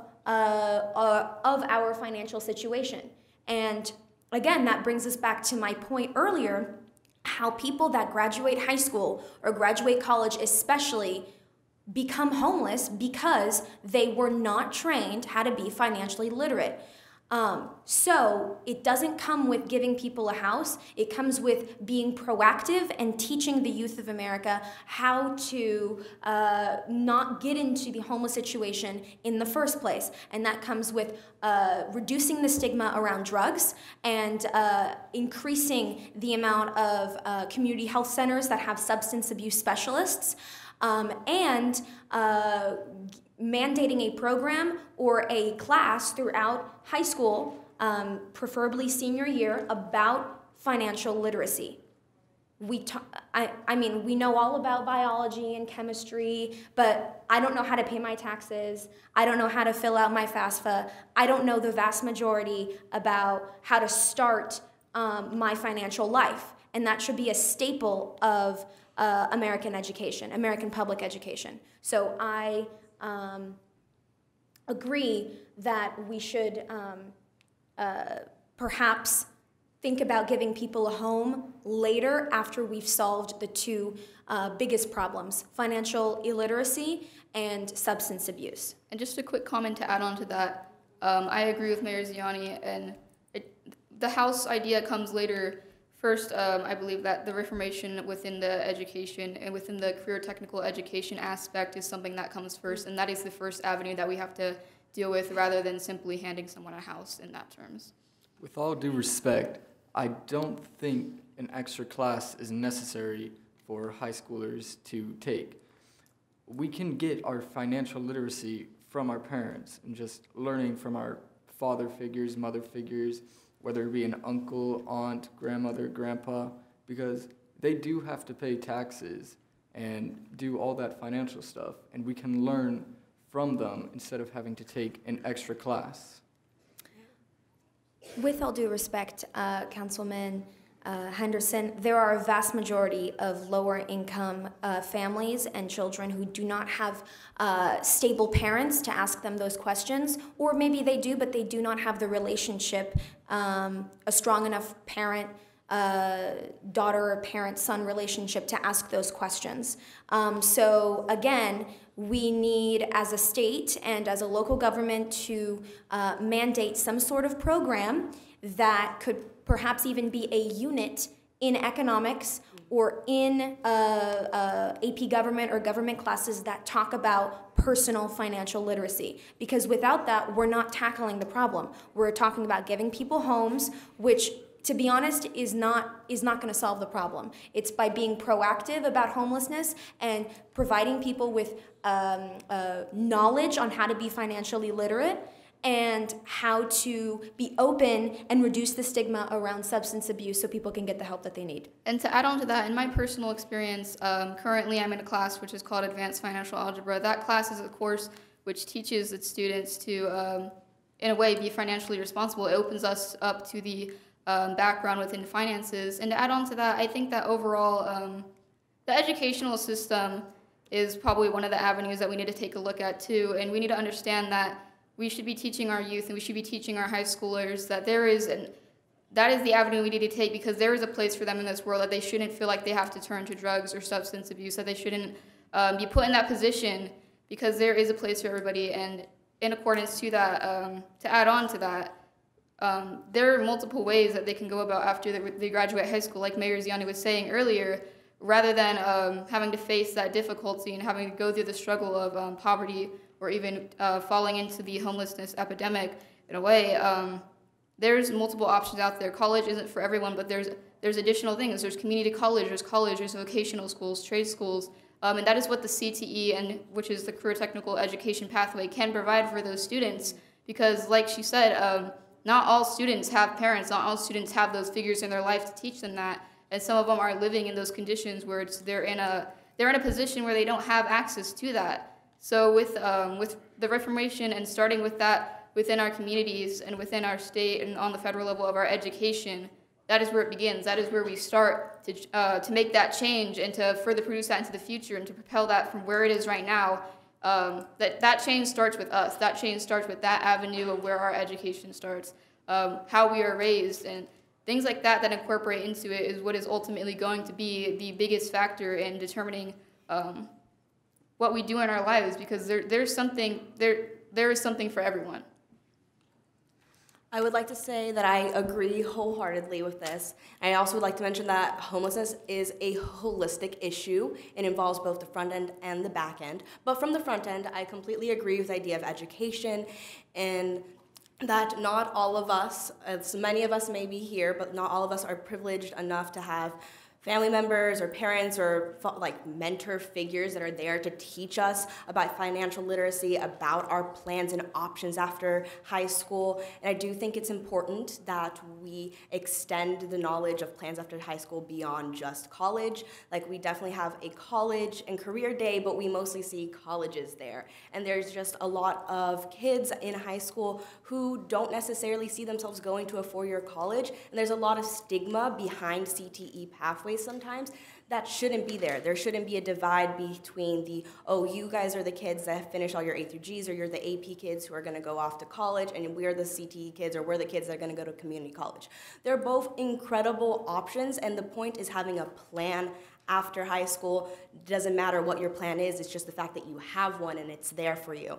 So I do agree that we need to educate our high schoolers more. I think this needs to start even at a middle school level of just like showing people what is out there and that there's multiple avenues that you can take. We need to address mental health. We need to address substance abuse from a way that really reaches youth, instead of it coming from the top down of like an adult figure coming and saying drugs are bad. Maybe speaking about how drugs are something that you're always going to see, and they may seem like a great option in the beginning, but they're not.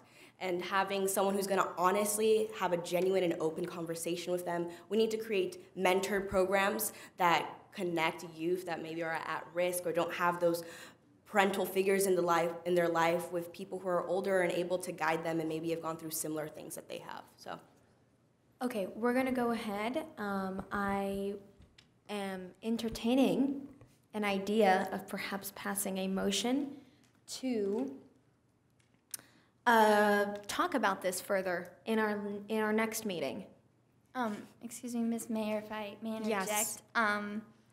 The topic of financial literacy as a class in public schools is more of like a school district issue rather than a city issue. And also, just to let you guys be aware that the city has summer courses in youth development here that deal with topics of financial literacy. So maybe shifting focus to promote that more in public schools. Yeah.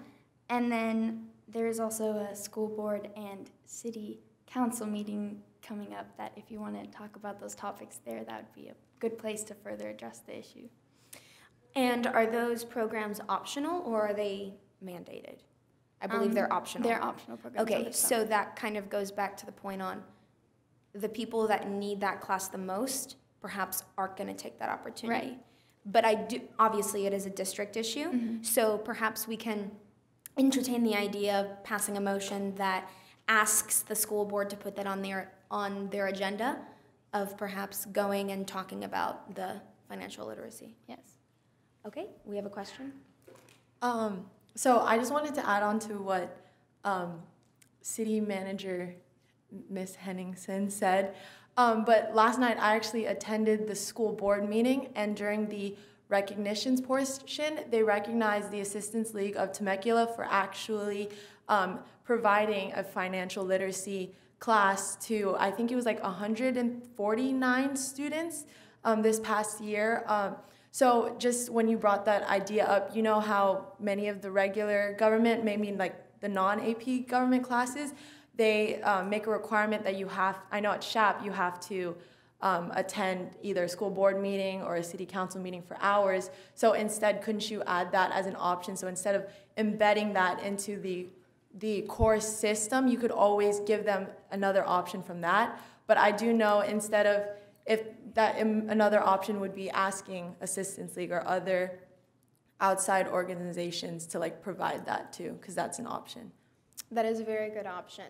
And since we are almost running out of time, we perhaps can, again, entertain the idea of passing a motion that puts that on our next agenda for our next meeting, and also asks the school board to do the same so we can tackle this issue proactively.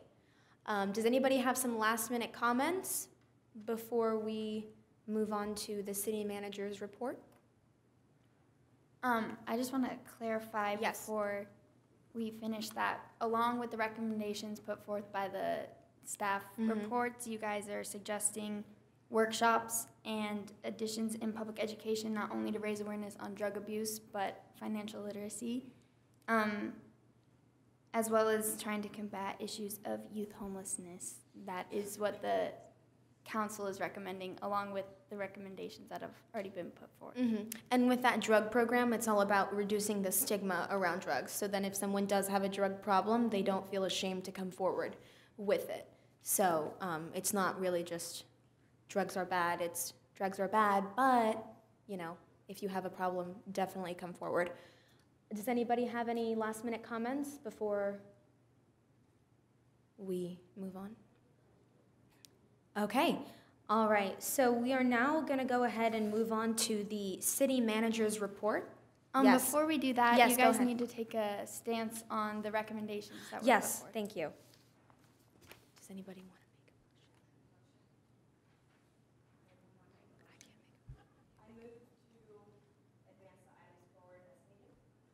I'll second. a motion? Okay, all in favor say aye. Aye. Aye. All opposed? Okay, all right, and the motion has passed. Now we are really moving on to the city manager's report. Okay, so first I just wanted to say that Chaparral's improv team has their first show of the semester on Thursday, February 13th. And also, Chaparral's annual Mr. Puma competition that showcases our senior boys' talents is on March 7th and is open to anyone in the community. And lastly, I just wanted to say thank you to Mr. Slow for this opportunity, and thank you to Aaron and Greg for teaching me all about how to be a city manager. Oh, and I believe my assistant city manager also has a report to give. Thank you. I just want to thank the City of Temecula for giving us students this amazing opportunity to see how local government operates. I think I speak for all the students here when I say that this experience has been very educational and rewarding.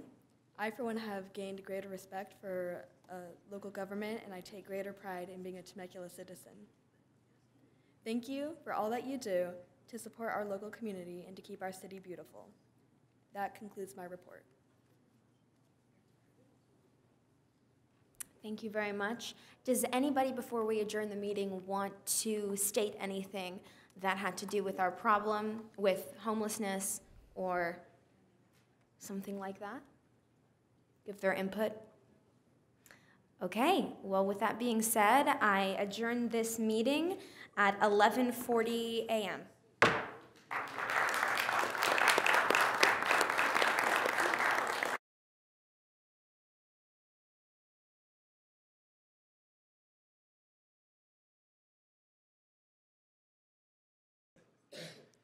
All right, well, it looks like all 21 students are here, so we'll go ahead and get started. Our mayor, mayor pro tem, and council member are also here. We might have one more council member joining us a little bit later on. So welcome to Youth in Government 2020. We are so glad that you guys are here. And teachers, again, thank you for participating. Hopefully this February timeline works out better for everybody. So we'll continue to hopefully in future years do it maybe the third week in February. I'm gonna go ahead and just straight away turn it over to our mayor, James Stewart, for some introductory remarks, followed by Mayor Pro Tem Edwards and Councilmember Schwenk. Well, again, thank you all for participating in this, because this is really a cool event for us as city officials and even city workers to actually see you guys wanting to get involved. And really, this is the first step in getting involved in government, you know, and I applaud you guys for being willing to actually step up to the plate and see what we do and the decisions we have to make, and some of them aren't easy. So, and you're gonna find out even with this topic, it's a very complicated topic. So I'm kind of excited to see what you guys come up with, because it's something that we could actually probably glean some information from too. So again, thank you all for participating, because this really is probably our cool event of the year for us. So we enjoy seeing you guys and seeing you guys how you think. So, and we almost every single year we walk away thinking, if that's our future, we're golden. So thank you all. Marianne? Thank you, Mayor. Well, I'm a little hoarse because there was a football game last weekend on television, and I happen to be from Kansas City, so yes, and I saw them lose the first two Super Bowls to Green Bay back, I don't know, 100 years ago, so I was this big. But anyway, so we are thrilled that you're here today, and this is one of the things that we look forward to all year. And I'm going to steal part of Superintendent Ritter's speech that he gives at Student of the Month every month. And he says, I know you're excited about being here, and I know you're going to be focused on your roles and what you're doing, but I want you to take enough time to stop and look around and realize what you're doing today, because it's a very, very special opportunity. I think it's one that you're going to remember. Students always tell us they're going to remember this the rest of their lives, because it really does put you in the position that you're going to be assigned to today. And you're responsible for that position. So, and it's up to us to be good teachers and staff to teach you. But we only have this morning and tomorrow morning, so it's definitely going to be a crash course. But we all love what we do so much that it's easy for us to, explain and pass on the rules and the policies and procedures. Temecula is wonderful, and the fact that you are interested in doing this, whether you want to stay home and do this at home later on, or whether you want to go out into the bigger world and do the same thing. It's always good to know how local government works, because it's the closest government to the people, and you really get to see the changes that you make. So it's very gratifying. So we're so excited to have you here today, and I'll probably be hoarse the rest of the day, so it's okay. Thank you, Marianne. I think one of the things that I love most about this is seeing some familiar faces over the years. You see you sort of grow up through our city, and this is just that next evolution of what you're doing for our community. So I see quite a few faces that I have seen over the years in our community. And I just really like that. I appreciate that. Today will be a very informative day for everyone, including us. And just that this is just sort of the beginning, really, for you of your civic involvement. I think you're going on to college and then come back and stay involved. And I like the diverse group that we have here today. We have a nice mix of boys and girls. If we can sustain that and keep that involvement through the years, I think that's really important, because you look when you you go to the next level. Marianne is the only woman council member here in Temecula, and I think we need to change that. I think we need to elevate that status. Did I say that wrong? We need to add more, because I think that's important. And so today, use that as that stepping stone to college and being civically involved in leadership roles in our community. And you truly are the future. So welcome, and I'm looking forward to the next 2 days. Thank you. All right, how about a round of applause for all our council members? Okay, so we're going to kick this off with an election. And I am going to need a volunteer to go ahead and be the city clerk with me, conduct the election, help me conduct the program over the next couple of days. So is anybody interested in being the city clerk and running the program and running the election? Okay, don't make me. I didn't. Okay, so my name is Randy Joel. I am the legislative director and the city clerk for the city of Temecula. In that realm, I work on elections, I work on assembly bills, Senate bills, legislative procedures. I get to do all kinds of cool special projects for the city manager and for the city council. I do have my JD. I don't practice law very intentionally. And I get to run really cool programs like this. So that's pretty much an overview. But is anybody interested in the elections arena, in the political campaigning arena, any of those kinds of things? Okay, so I saw your hand go up, I saw your hand go up, I saw your hand go up. So how about, I'll just think of a number 1 through 10, and I'll just tell Zach, and we'll go with it from there. A number? Okay. A number? Okay. It was 7. All right. Welcome, Madam City Clerk. All right. So if you want to go ahead and get on up, and your name? Shelby. Okay. Welcome, Shelby. So Shelby, the first thing we're going to do is we're going to go ahead and call our council candidates up. We actually have, I believe, 11 council candidates. We had 6 and... Oh, yeah. You don't want to run for council? You'd rather be a city clerk than council? Good choice. Okay, so we will go ahead, and when we pass out the ballots, we'll go ahead and take that out. So essentially what you're going to do is you're going to go ahead and call these names one at a time, and they're going to be able to come up and provide their candidate speech, and then you can just skip over you. Bryce Alberg.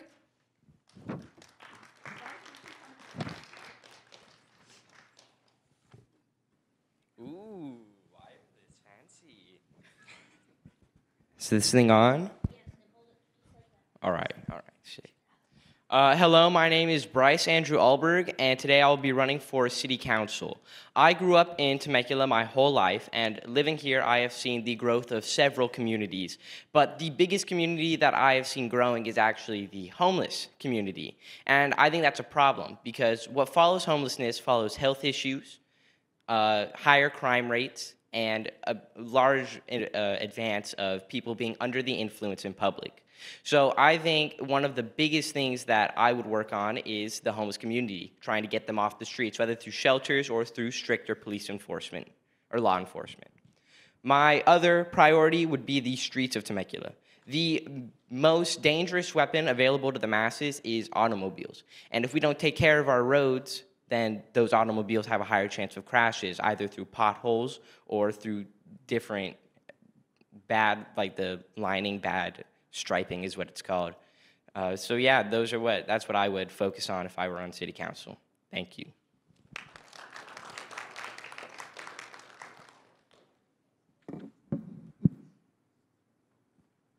Juliana Duran.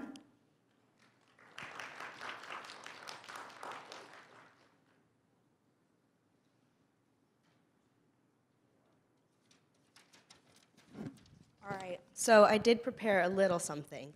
So, hi, my name is Juliana Duran, and I'm a senior at Chaparral. And before I moved to Temecula, I grew up in a very different city, Rio de Janeiro, Brazil. So it was a lot bigger than here, and I had to adjust when coming to Temecula. But what made it really easy was the immense sense of community that I got from moving here. I'm sure most of us agree that Temecula has a great sense of togetherness, where we really support one another and everyone here. So I got to experience this great sense of community firsthand this summer when I interned with one of our local nonprofits, Michelle's Place. Not only did I grow a lot as an organizer and learn the process behind running a nonprofit, but I got to interact with people all over Temecula. From going to Rotary meetings where I learned about the homelessness task force that we have, and I got to speak at a lunch event for the city for Michelle's Place, and even attended a Temecula Enterprise meeting. I saw how our community works closely together in support of local businesses and our people. As a city council member, I will passionately support outreach programs to build our community network between our businesses and our nonprofits and our community members. I will make sure everyone feels supported in our community, no matter socioeconomic standing or background. I will continue to grow our support networks, and this is why I want to be in City Council. Thank you.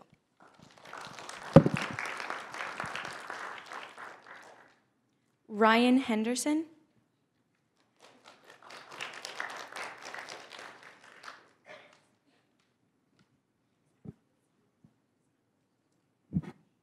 Hello there. I'm Ryan Henderson from Great Oak High School, and I can read your minds. I know what you're all thinking right now. You're all thinking, why should I vote for this random dude from Great Oak High School? And well, the answer is, you really shouldn't, because if you get down to it, this is a 2-day government insight where we get to learn about the inner workings of our local government and how wonderful it is to be a politician in our local government. And each of us come from different high schools from Chaparral, TV, and Great Oak. And each of us have no idea who everyone else is. We're all just a bunch of random people brought here to work in Temecula and be a city council. So what I aim to do here is I aim to get to know everyone. By the end of this, I will know all your names, and I will know what your favorite food is and what your favorite place in Temecula is. And that's why you should probably vote for me. Thank you.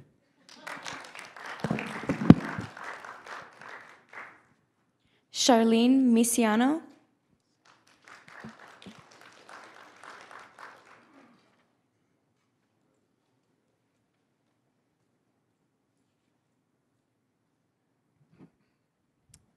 Good morning, everyone.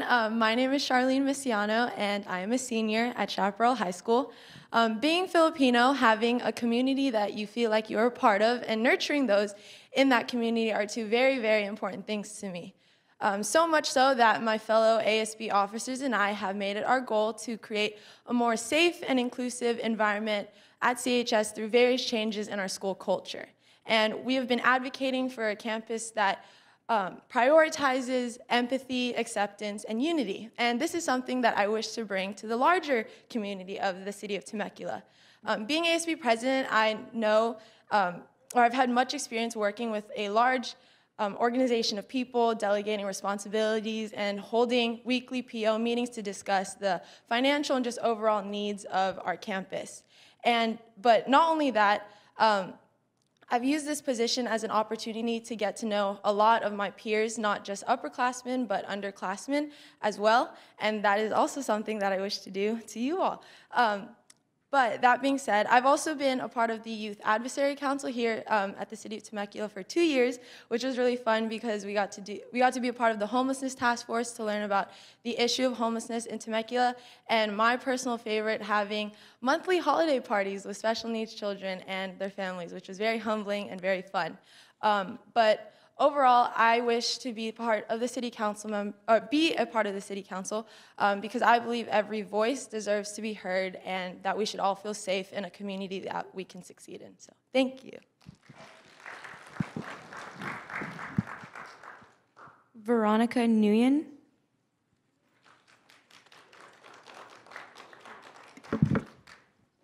So, hey guys, I'm Veronica Nguyen.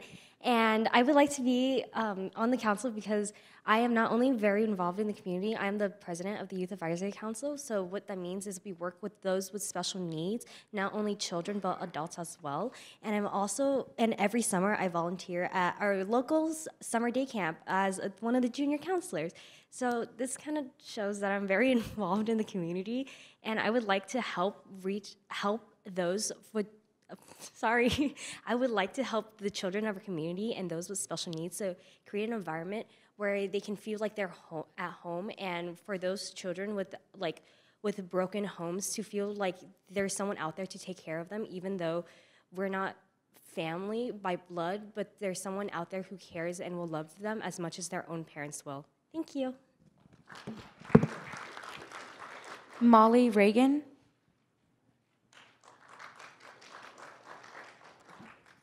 Good morning. My name is Molly Regan, and today I'd like to tell you a little bit about myself and my passion for Temecula. So I've been living in Temecula my entire life, which is 17 years.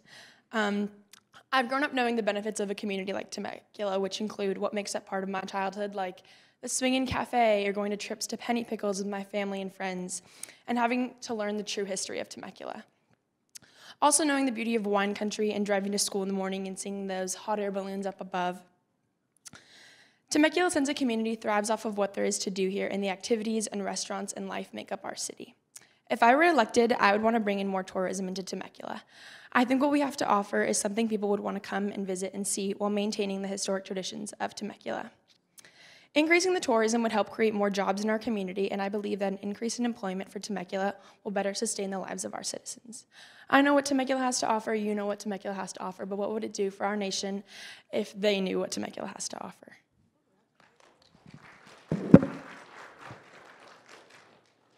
Vanessa Rodriguez.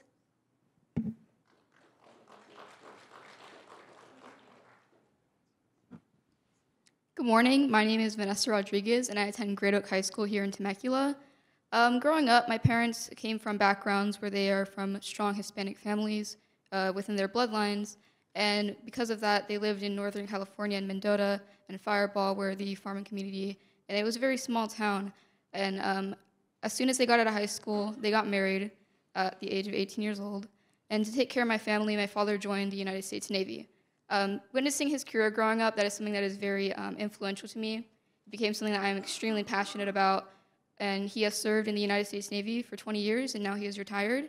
And seeing his service to our country, it really influenced me to serve our community and our country.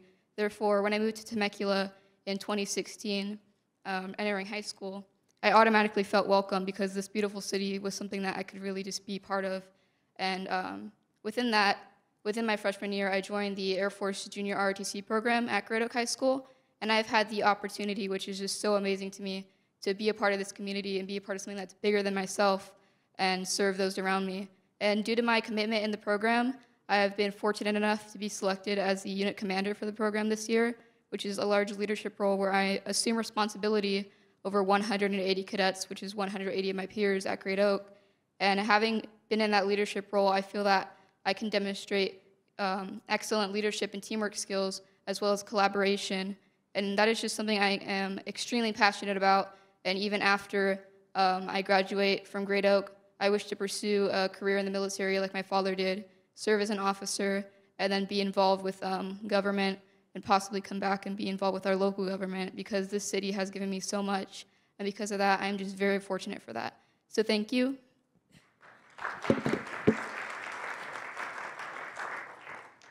Rebecca Salazar.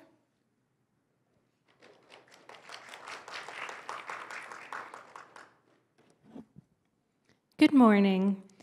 My name is Rebecca Salazar. I'm a senior at Great Oak High School. Let's start off with this. This program is about highlighting the voices and the potential of the young, about giving us an opportunity to begin the long journey that will eventually become our full-fledged careers, and about opening a window to the house of all civilization, government. Not just government, but local government. The thing which Valerie Jarrett once referred to as looking into the eyes and the hearts of the people. As a first-generation Mexican-American, Temecula has been my safe haven and the source of my growth. Most significantly, it's led me to find a deep passion in the value of young people's voices, critical thinking, and the ability to communicate, most especially through institutions like speech and debate, coaching, leading, and participating, and youth court, which is rooted in ending the school-to-prison pipeline in the state of California. Because of this, I believe I'm capable of representing us all in the context of City Council. As we step into adulthood, we deserve to be seen as we are, as intelligent, competent, and determined people. A vote for me is a vote for us all. Thank you. Phil San Angelo.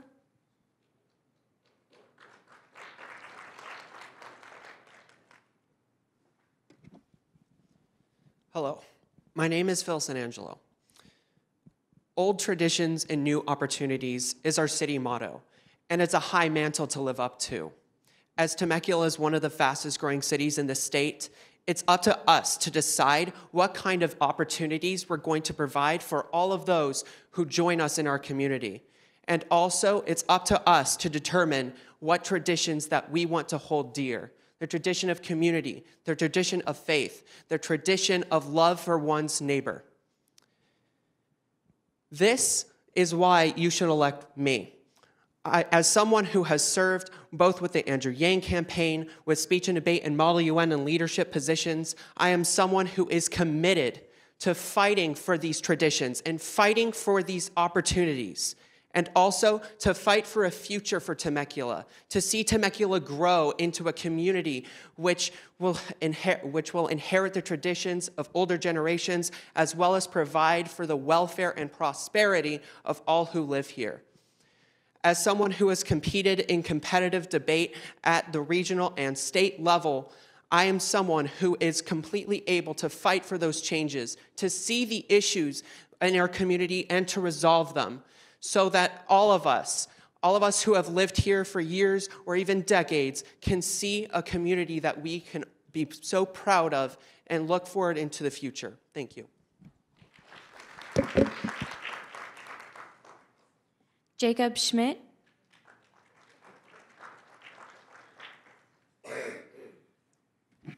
Well, first, I'd like to start off by thanking everyone here today. You've given us a great opportunity, students from all three of our Temecula high schools, to go out and kind of explore this different aspect of life that we don't necessarily get to see all the time.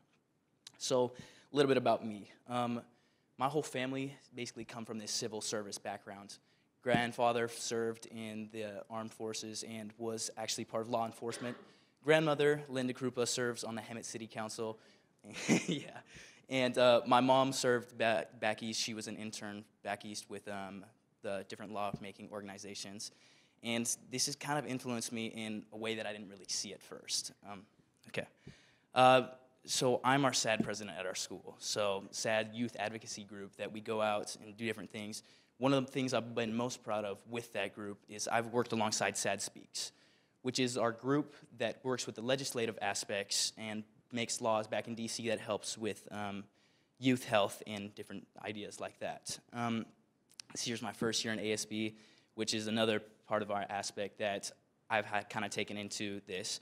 But the one thing that I really wanted to end up running and didn't necessarily prepare a speech for is it's something that I'm actually researching. So I'm writing a paper this year dealing with polarization in our city council. And when Mr. Slow came up to me with the proposition of this youth leadership thing today, I was like, hey, this is a really awesome opportunity to go ahead and meet these council members, talk to them, get a little bit of insight, and kind of propel my research to this next level. So today, a lot of people, they've had these awesome speeches, and I can't imagine to top them. But the one thing that I would like to do if I am elected is to learn, is to find these new aspects, is to get this insider look on what it means to be and run a city. And if you guys would allow me, I'd love to do that. Thank you. Layla Ziani. Okay, so hi everyone. My name is Layla Ziani, and I am a senior at Great Oak High School. So just some background on me. I was born in France, in the city of Marseille in the south, to an Arab father and a European mother. So I came to Temecula about 12 years ago, and I had a thick French accent. I didn't speak that much English, and I was able to learn English and lose my accent and really assimilate into this awesome American culture. And I really want to pride that for so many other immigrants that are coming to the United States, and especially to our community, that they are able to assimilate and become just like one another. But now into the substance of my policy platform. As a council member, not only would I offer a more international perspective to the council, but I will prioritize 3 things. Number 1, education. I go to Great Oak High School, and the only 2 languages they offer there are French and Spanish, and the French program is very weak. So, as a city council member, I will prioritize that we expand our world language department in all 3 high schools, all 3 public high schools, as well as encourage private and charter schools to do the same. Second, my second priority will be business, especially small business. I want to cut taxes for small businesses so that they are able to maximize their productivity and also maximize their job growth as well. And then third is environment. I want to create more job opportunities for people coming into Temecula from other communities or from our own citizens that are currently unemployed by revamping our economy from a fossil fuel-based economy to now a renewable-based economy. So my 3 things as my platform for you to vote for me as a city council member: education, jobs, and climate. Thank you so much. All right, so if we can have all of the candidates go ahead and go up in front of the podium again one more time. And we're going to have you share your names one more time so everybody that's voting can make sure that they're putting the name to the face. Okay, if you guys want to grab the microphone and just start from one end and just let everybody know again your names. Hi, I'm Juliana Duran. Hi, I'm Charlene Messiano. Hi, I'm Molly Regan. Bryce Andrew Alberg. Jacob Schmidt. Vanessa Rodriguez. Layla Ziani. Veronica Nguyen. Rebecca Salazar. Phil San Angelo. Ryan Henderson. All right. We're going to go ahead, if you guys want to have a seat, we're going to go ahead and pass out the ballots. There are pens up on the table next to the podium in case you need them. And you're going to go ahead on each of these ballots. You're going to get 1 ballot, and you're going to vote for no more than 5, okay? No more than 5. We have 5 council members, so no more than 5. You don't have to exhaust all your votes if you do not want to. That is true for real voting, and that is true for youth and government voting as well. So, but if you are passionate that you only want to vote for 1 or 2 people, you can go ahead and do that, or you can go ahead and vote for all 5. Shelby, if you want to go ahead and pass out the ballots. And after you go ahead and mark your ballots, there's a little box up front on the table there next to the podium. Just go ahead and put your ballot in there.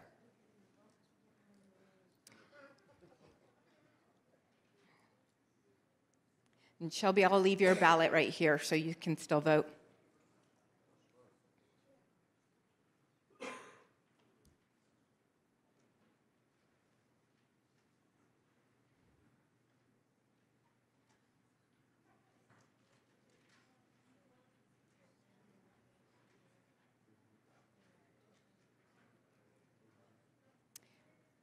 So in real life, in the election space now, you can actually take a picture of your ballot and post it on social media if you wish.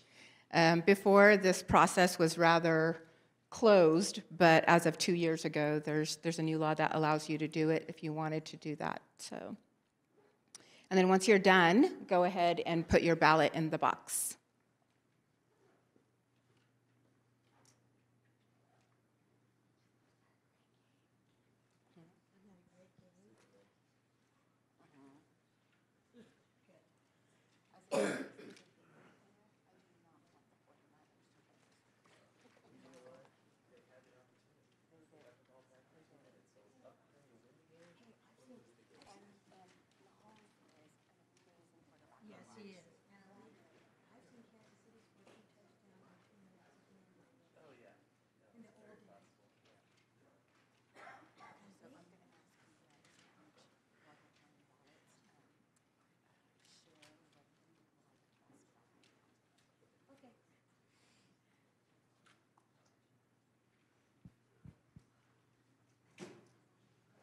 All right, are we just about done here?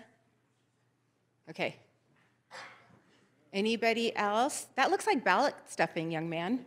Got a stack of ballots there.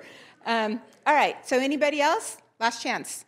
All right, so Shelby and I are going to go ahead and tabulate the votes, and then we're going to go ahead and share the results with you. In the meantime, we're going to have each council member share a little something about what they like being about a council member.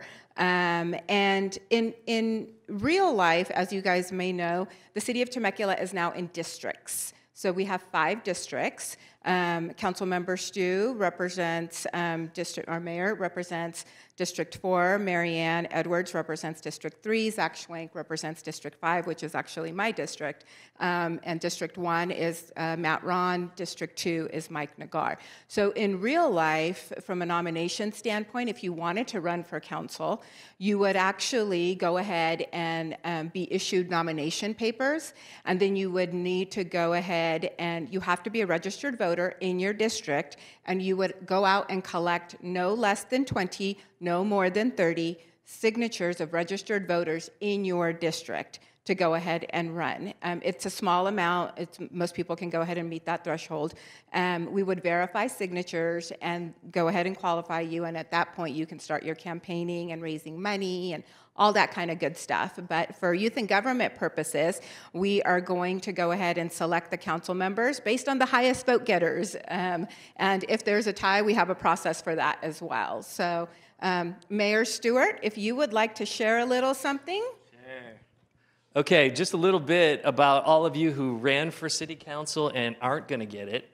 I ran 3 times. So I ran first in 2006, and I ran a campaign. It cost me $800 total, and that was with a filing fee and everything. And I got the highest number of votes ever by a non-city councilman and not win. So literally, I got like 9,722 votes, to be exact. And then I ran again in 2008. Same thing, only this time everybody was telling me the first time, you gotta spend money, Stu, you gotta spend money. So I raised like $10,000, got about 10,800 votes. Again, the highest vote total ever for a non-incumbent or anybody, and still not win. I'm on a roll.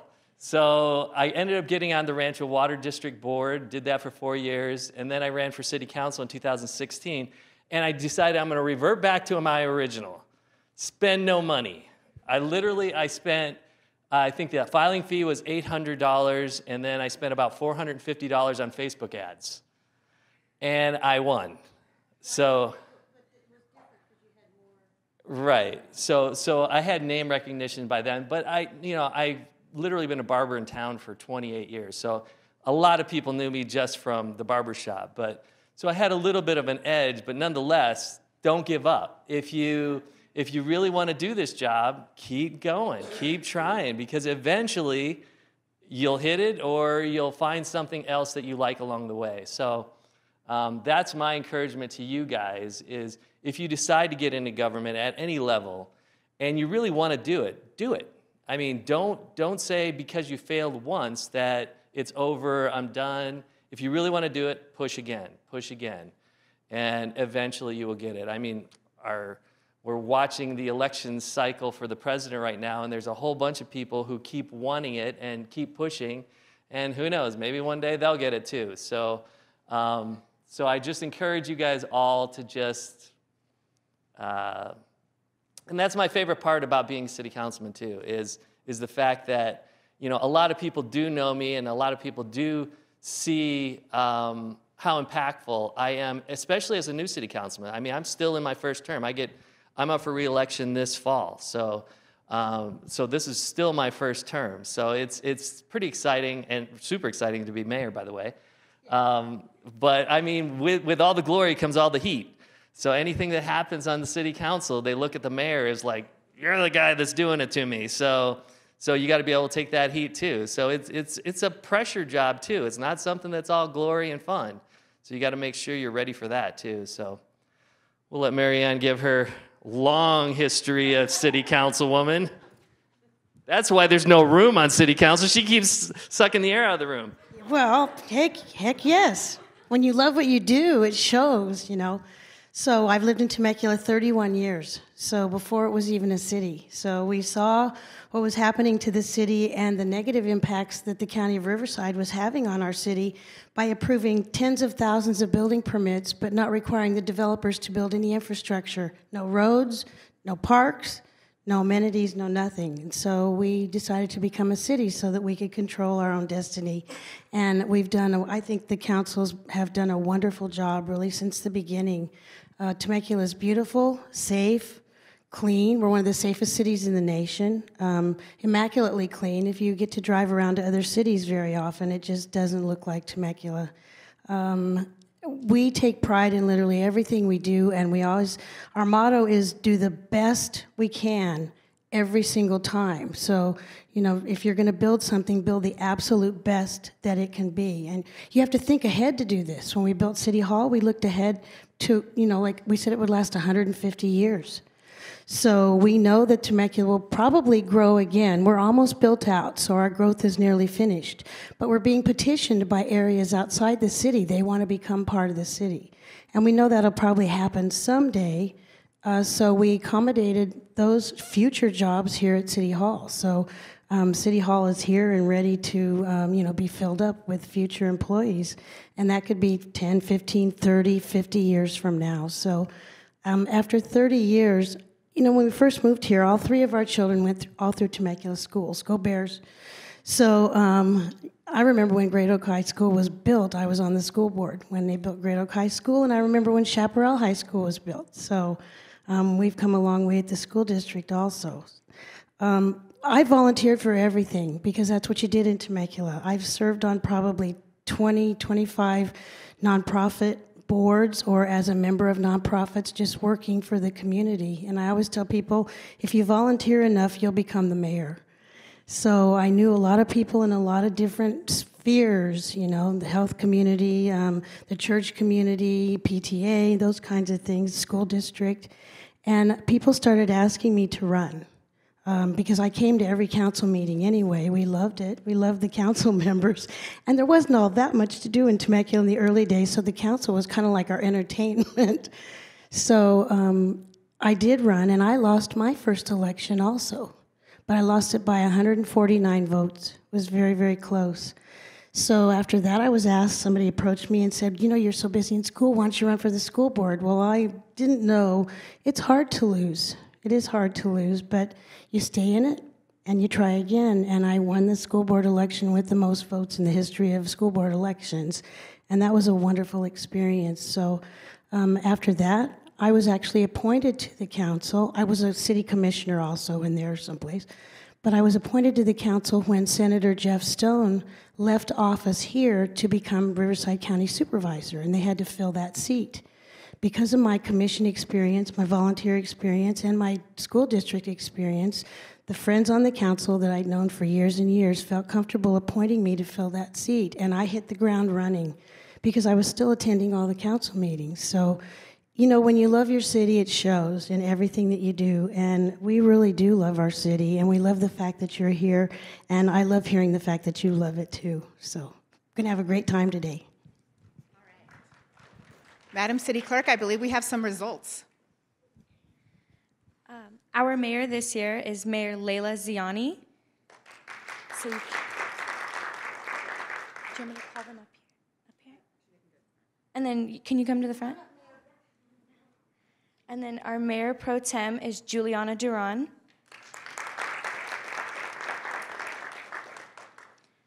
Our 3 council members are Ryan Henderson, Vanessa Rodriguez, and Jacob Schmidt.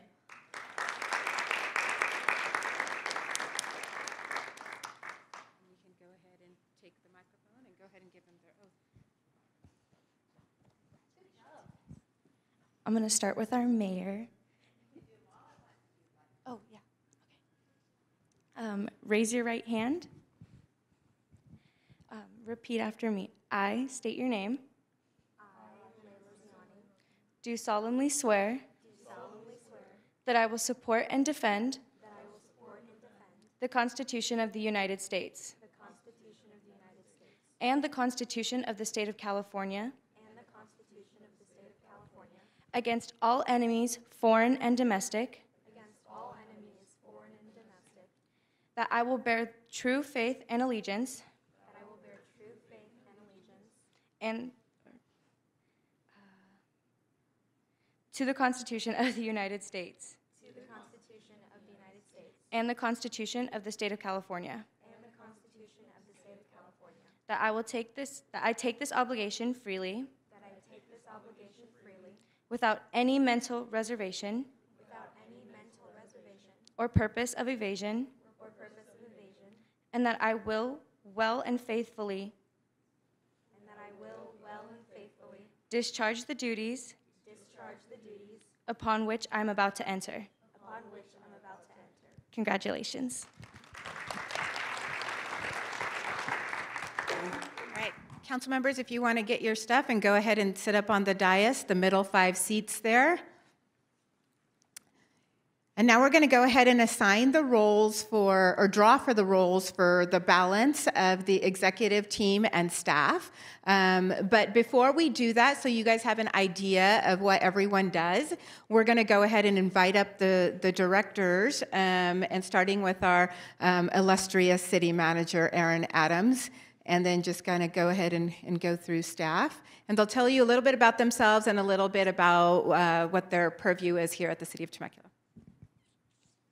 Congratulations on your election, City Council. Good morning, my name is Aaron Adams. I have the privilege of being the city manager. I've worked for the city for 25 years. I started as an intern. When he was 12. Yeah, thank you.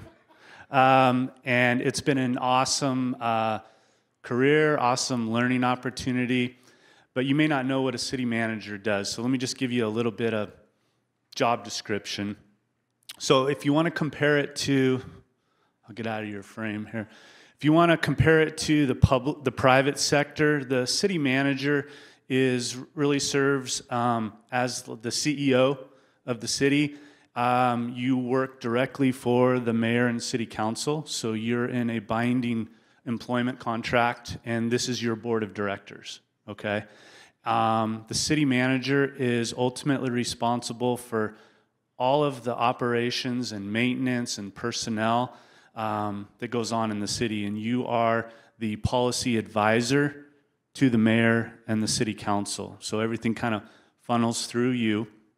You have, in my case, I have an amazing team around me, and you're only as good as the people you surround yourself with, and so you'll hear from them a little bit later on, and those jobs will be available as well. Okay. But the city manager is no 2 days are ever the same. I can guarantee you that. We're dealing with policy recommendations that go up, but you're also dealing day to day with all of the operations and maintenance of the city. And so that's kind of with the staff, at the staff level. So as a city manager, I applaud you for being here today. It warms my heart to see young people that have an interest in local government. Unless curriculum's changed, I don't think you get a heavy dose of local government in high school. You probably study state and federal government. So maybe we can teach you a few things over the next day and a half, and maybe, just maybe, some of you might leave here with an interest in studying public administration or getting into local government and maybe becoming a city manager or in a local government job. So welcome, enjoy the next day and a half, and let's go, and go Bears, because I'm a Golden Bear dad too, so.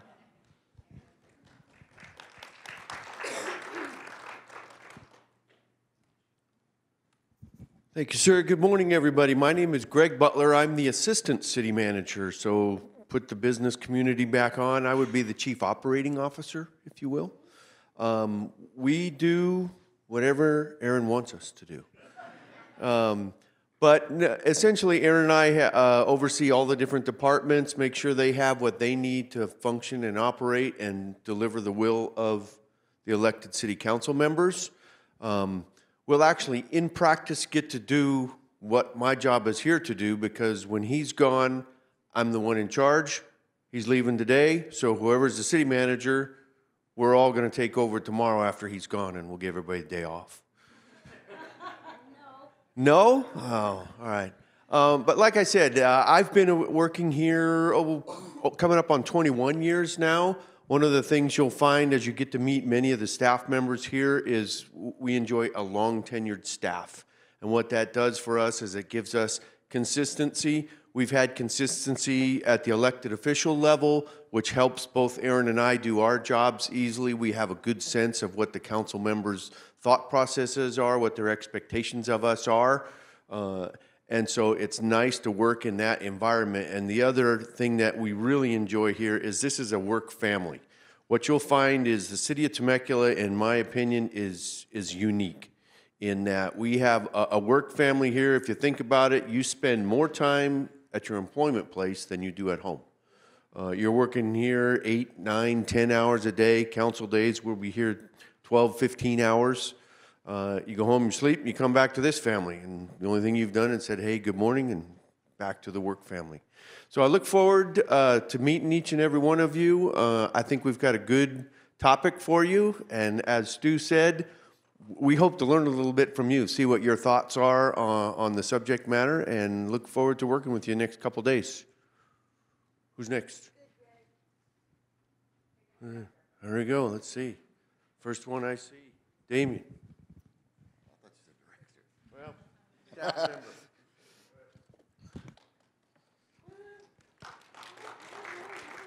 I'm Damian Petrick. I'm the Assistant Director of Information Technology. So our job is to make sure all the computers that you see on the dais here and throughout the city, we've got over 400 computers that operate every day, printers, faxes, servers, storage, all that stuff. We make sure it's working so that the rest of the staff can get their jobs done. So that's what I do here at the city.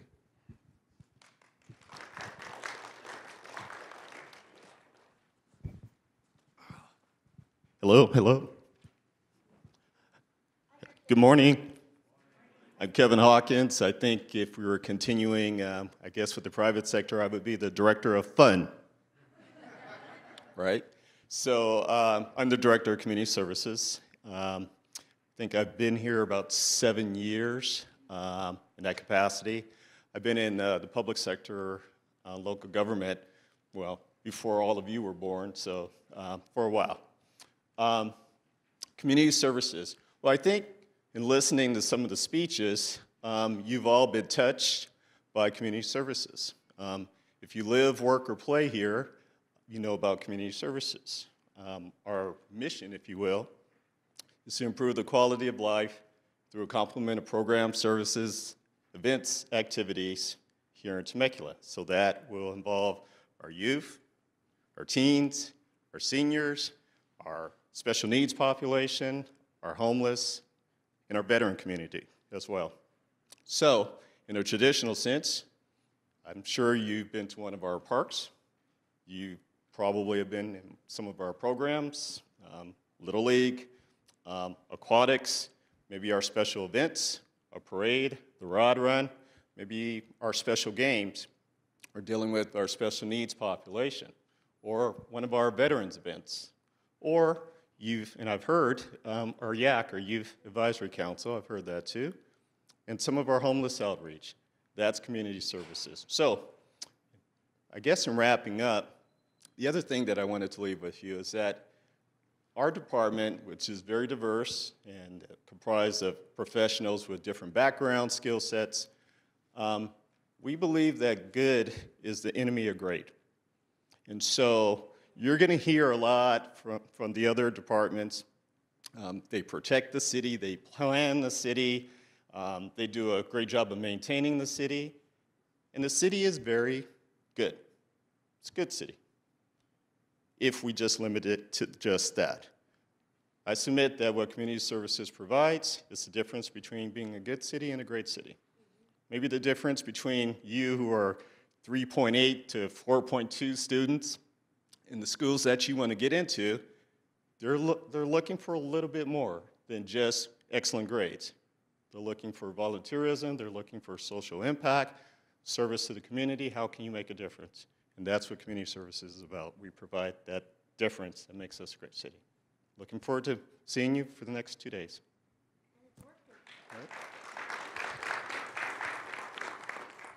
Luke. Morning, everybody. My name is Luke Watson. I am the Director of Community Development.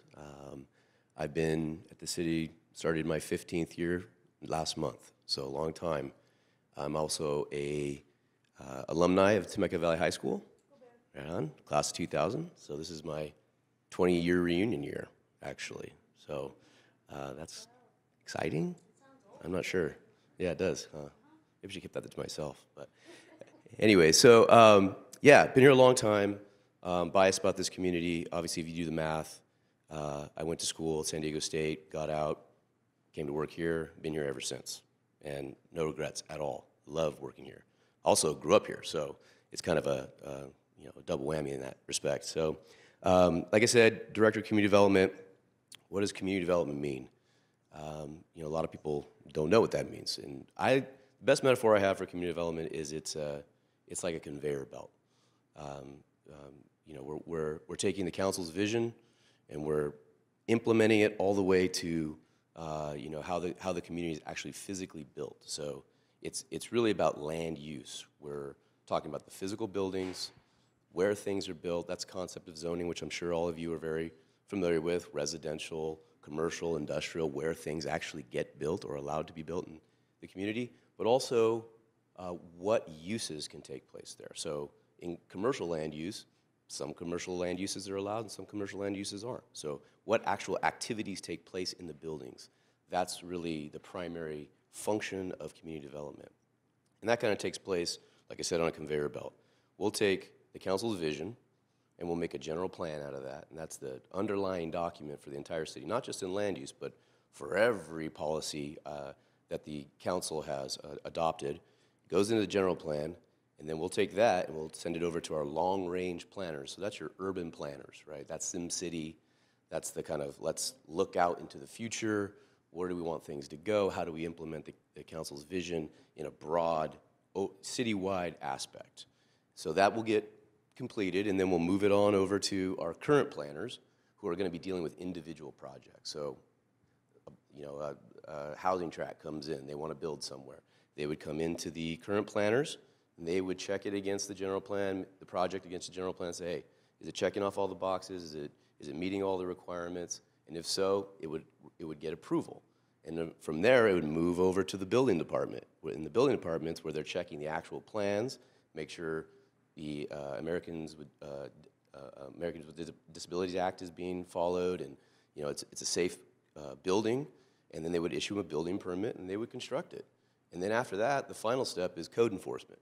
Code enforcement is a team of individuals that goes out and makes sure that what was approved to be built is actually built, and that the uses that are going on inside that building are the uses that were approved to go on inside that building, that everything ties back to the general plan from the very beginning. So that's kind of community development in a nutshell. It's a complicated department. It's kind of it's not community services, and so it's not the fun department. But you will find yourself at the center of most important issues in the city, right at the center, and controversial even. issues. So it's a highly impactful department. So if that's what you're looking for, I think community development is the right department for you. All right.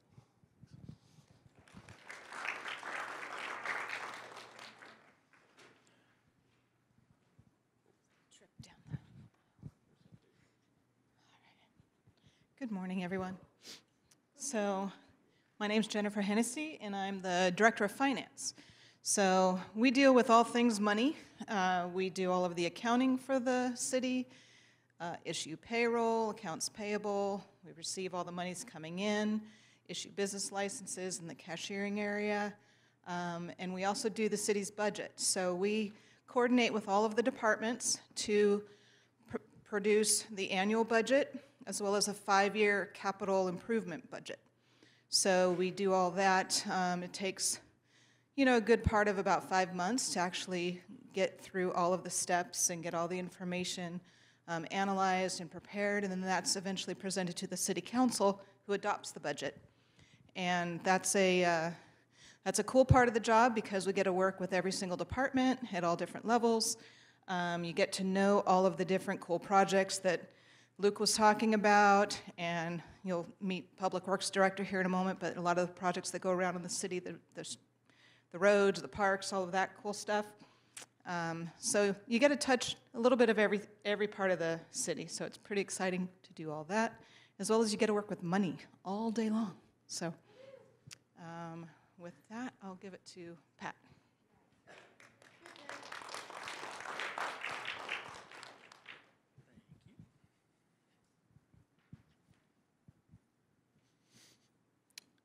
Well, good morning, everyone. My name is Pat Thomas. I'm the Public Works Director and City Engineer. And so my background is in engineering, civil engineering. So anybody who is interested in pursuing a career in engineering may want to talk to me. So the Public Works Department at the city, what we do is we basically build and maintain the city's infrastructure. So the roads and the parks and the buildings that the city hall was built here as a project under the Public Works Department. So we manage the construction of city projects as well as maintain all of the city's facilities. So I heard somebody mention roads as being one of their issues. So if you're interested in roads and traffic, you may want to see, you may want to be the Public Works Director today. So that's what Public Works does. We do the planning and design of the infrastructure, manage construction projects, and then maintenance. So we have crews that do road maintenance, that do parks maintenance, and do facilities maintenance for all the city's infrastructure. But as a couple of the other department heads mentioned also, the city departments all work together. So we work very closely with the Community Development Department, with Luke's department, as far as new development projects that are being planned. The Public Works Department's looking at the infrastructure that goes along with those development projects. We work closely with the Finance Department, Jennifer's department, who oversees the money, because we're the spenders of the money and she's the holder of the money, so we have to work together with the Finance Department. So all the city departments, and you'll find this out when you get assigned to your department, really work together in many aspects. It's a well-oiled machine. The city works and operates very well. All the departments heads working with Aaron and Greg all work very well together. It's a well-oiled machine. And as you'll see when you get your assignment of the department that you're going to work with, we will be working with the other departments too in the issue that you'll be studying today. So you'll get a chance to see what each individual department does, as well as what the organization does as a whole. And like I said, as you'll see, I think it's a really a very fine-tuned machine that the city provides all the services here for Temecula. So let's see. Isaac, Human Resources.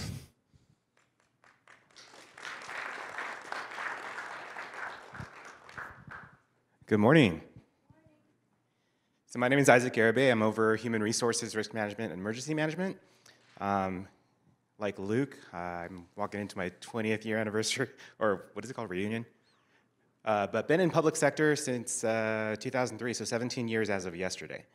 All in human resources and risk management. And here, the highlights of that is recruitment and selection.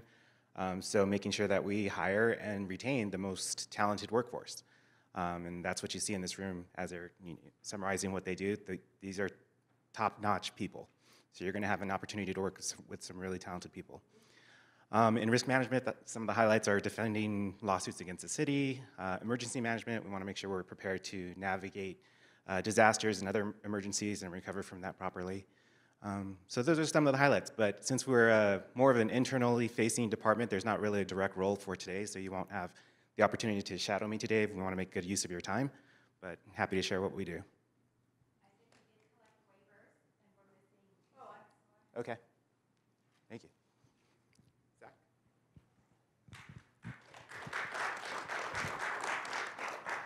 Good morning, everybody. My name's Zach Hall.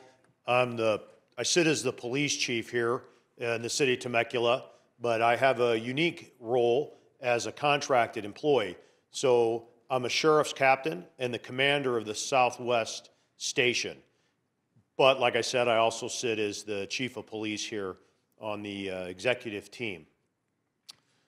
We have a sheriff's station out by French Valley Airport that serves the city of Temecula and the entire surrounding county area. So about 200 employees out of that facility. We operate as a paramilitary organization in the Sheriff's Department, where I sit as the commander of the station. I have a command staff of lieutenants. We have a supervision team of sergeants. We have a handful of detectives, shift leads that are corporals. We have deputies that patrol the streets. And then we have a cadre of support staff from sheriff service officers, community service officers, and clerical staff that assist in that role. Besides all of that, we have a full complement of SWAT officers, aviation, canines. Within our station, we have our robbery suppression teams, burglary suppression teams, narcotic officers, vice officers, problem-oriented policing officers, HOT team, homeless outreach team. So we have a full-service police department and law enforcement organization that services this entire community. So one of you will be assigned to us today, and we will take you over to the station and show you how we conduct business. Thank you.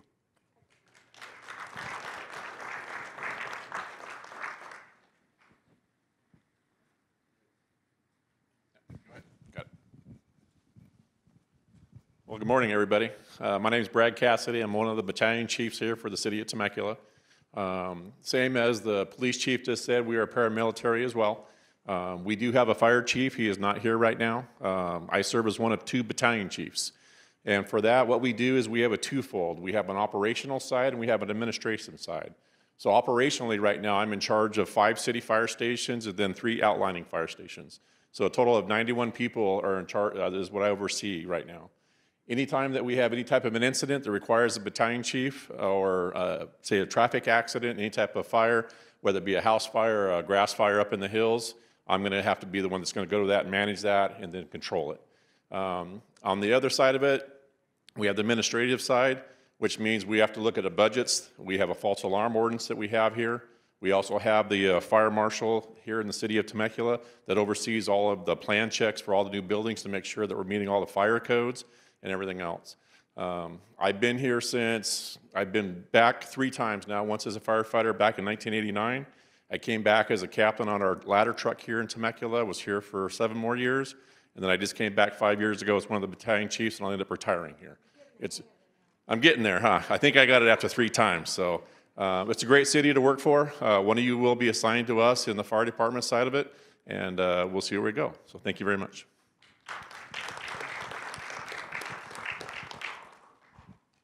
Hi, my name is Michael Heslin. I'm the IT director for the city, and our role is primarily internal support to our departments. We do all things technology, so we provide the tools that provide better information to the decision makers as well as citizen engagement for online services, all e-government initiatives, and we do this through a host of multiple divisions, media services, all your audio-visual, geographic information systems, all your mapping components, network and infrastructure, tech support, software systems. We just provide an array of tools, including surveillance and security to the police department and just a number of things out there. all technology-wise. Thank you. I think that covers everybody. All right, so we're going to go ahead. You guys heard a little bit about all the different departments. We're going to do this in a real democratic fashion. You're going to pick a slip out of a cup. And that is how this is going to work. The first year I actually did this, I wanted to be really inclusive and take into consideration what you all wanted to be, until I had 5 students that wanted to be the police chief and 5 students that wanted to be the fire chief. So given our time constraints, this is what we do now. So you're going to come up, you're going to pick a slip. I'm going to ask you to say your name, and I'm going to go ahead and read the title so that our city clerk can go ahead and make a notation of it. And then we're going to ask you to go ahead in those particular departments, if you can kind of just like wave, you can go ahead and sit with your particular assigned department. And then we're going to give you some instructions before we let you go. So in no particular order, if you students want to go ahead and start coming on up here, and I'm going to go ahead and... All right, what's your name? Molly. Molly. Molly, your last name? Regan. Molly Regan. Molly Regan, just pick a slip. Only one. Police lieutenant. Police lieutenant. So they're in the back there. Madam City Clerk, you got it? Okay. Your name? Rebecca Salazar. Rebecca Salazar.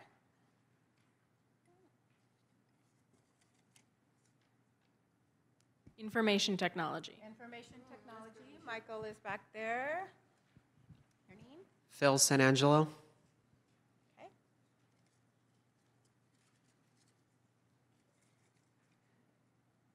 Fire chief. Fire chief. So over there. Your name? Veronica Wynn. Veronica.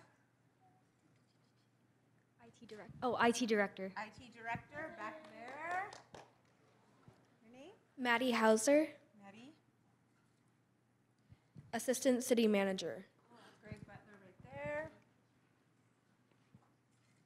Your name? Bryce Solberg, Community Services Superintendent. Okay, so community services. Your name? Zach Danbury. Hey, Zach. Community Development Planner. Community development planner. Okay, so Luke over there. Justin Edwards. Okay, hi, Justin. Fire captain. Fire captain, so right over there. Hi. I'm Alex Rosen, Alex. Public Works Engineer. Public Works engineer right there. Amir and Pat. Your name? Christian Bowen, Christian. Community Development Director. All right, fund director right there. Oh, no, yeah, kind of fund director too. Your name? Ryan Geller. Ryan? Hey, Ryan. Public Works Director. Public Works Director, Pat. Your name? Kate Henningsen. Kate. City manager. Sweet. City manager. Charlene Missiano. Charlene. Finance director. Finance director, Jennifer. Name? Cameron Eckel. Okay. Police chief. Police chief, so Zach back there. And last but certainly not least, Kaylee Daniels Garber. Kaylee. Community services director. Community fund director, right there. All right, so before you guys take off, I need to give you some instructions. So basically, we have time for a tour. So you're welcome to students and directors. Go ahead and take your students for a tour of City Hall. So keep in mind.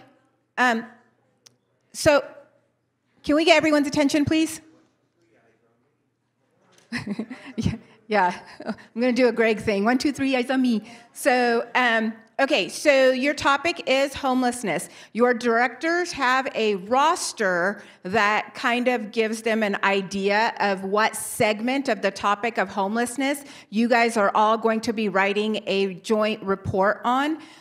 You will need to start those reports today in each of your departments, and you probably will be meeting either outside of this setting or maybe via email or whatever you guys come up with. Tomorrow morning, all of your reports are due to community development. They're serving as the lead department, and PowerPoints as well. So that agenda for tomorrow, we are strictly adhering to that. So there's no deadline, mixes or anything else. So we will be coming around to each of the departments.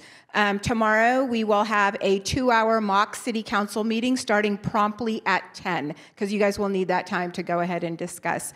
So again, we'll be coming around. Your directors have been through this before. They know what's up. At 12 o'clock, we will be meeting in the conference center.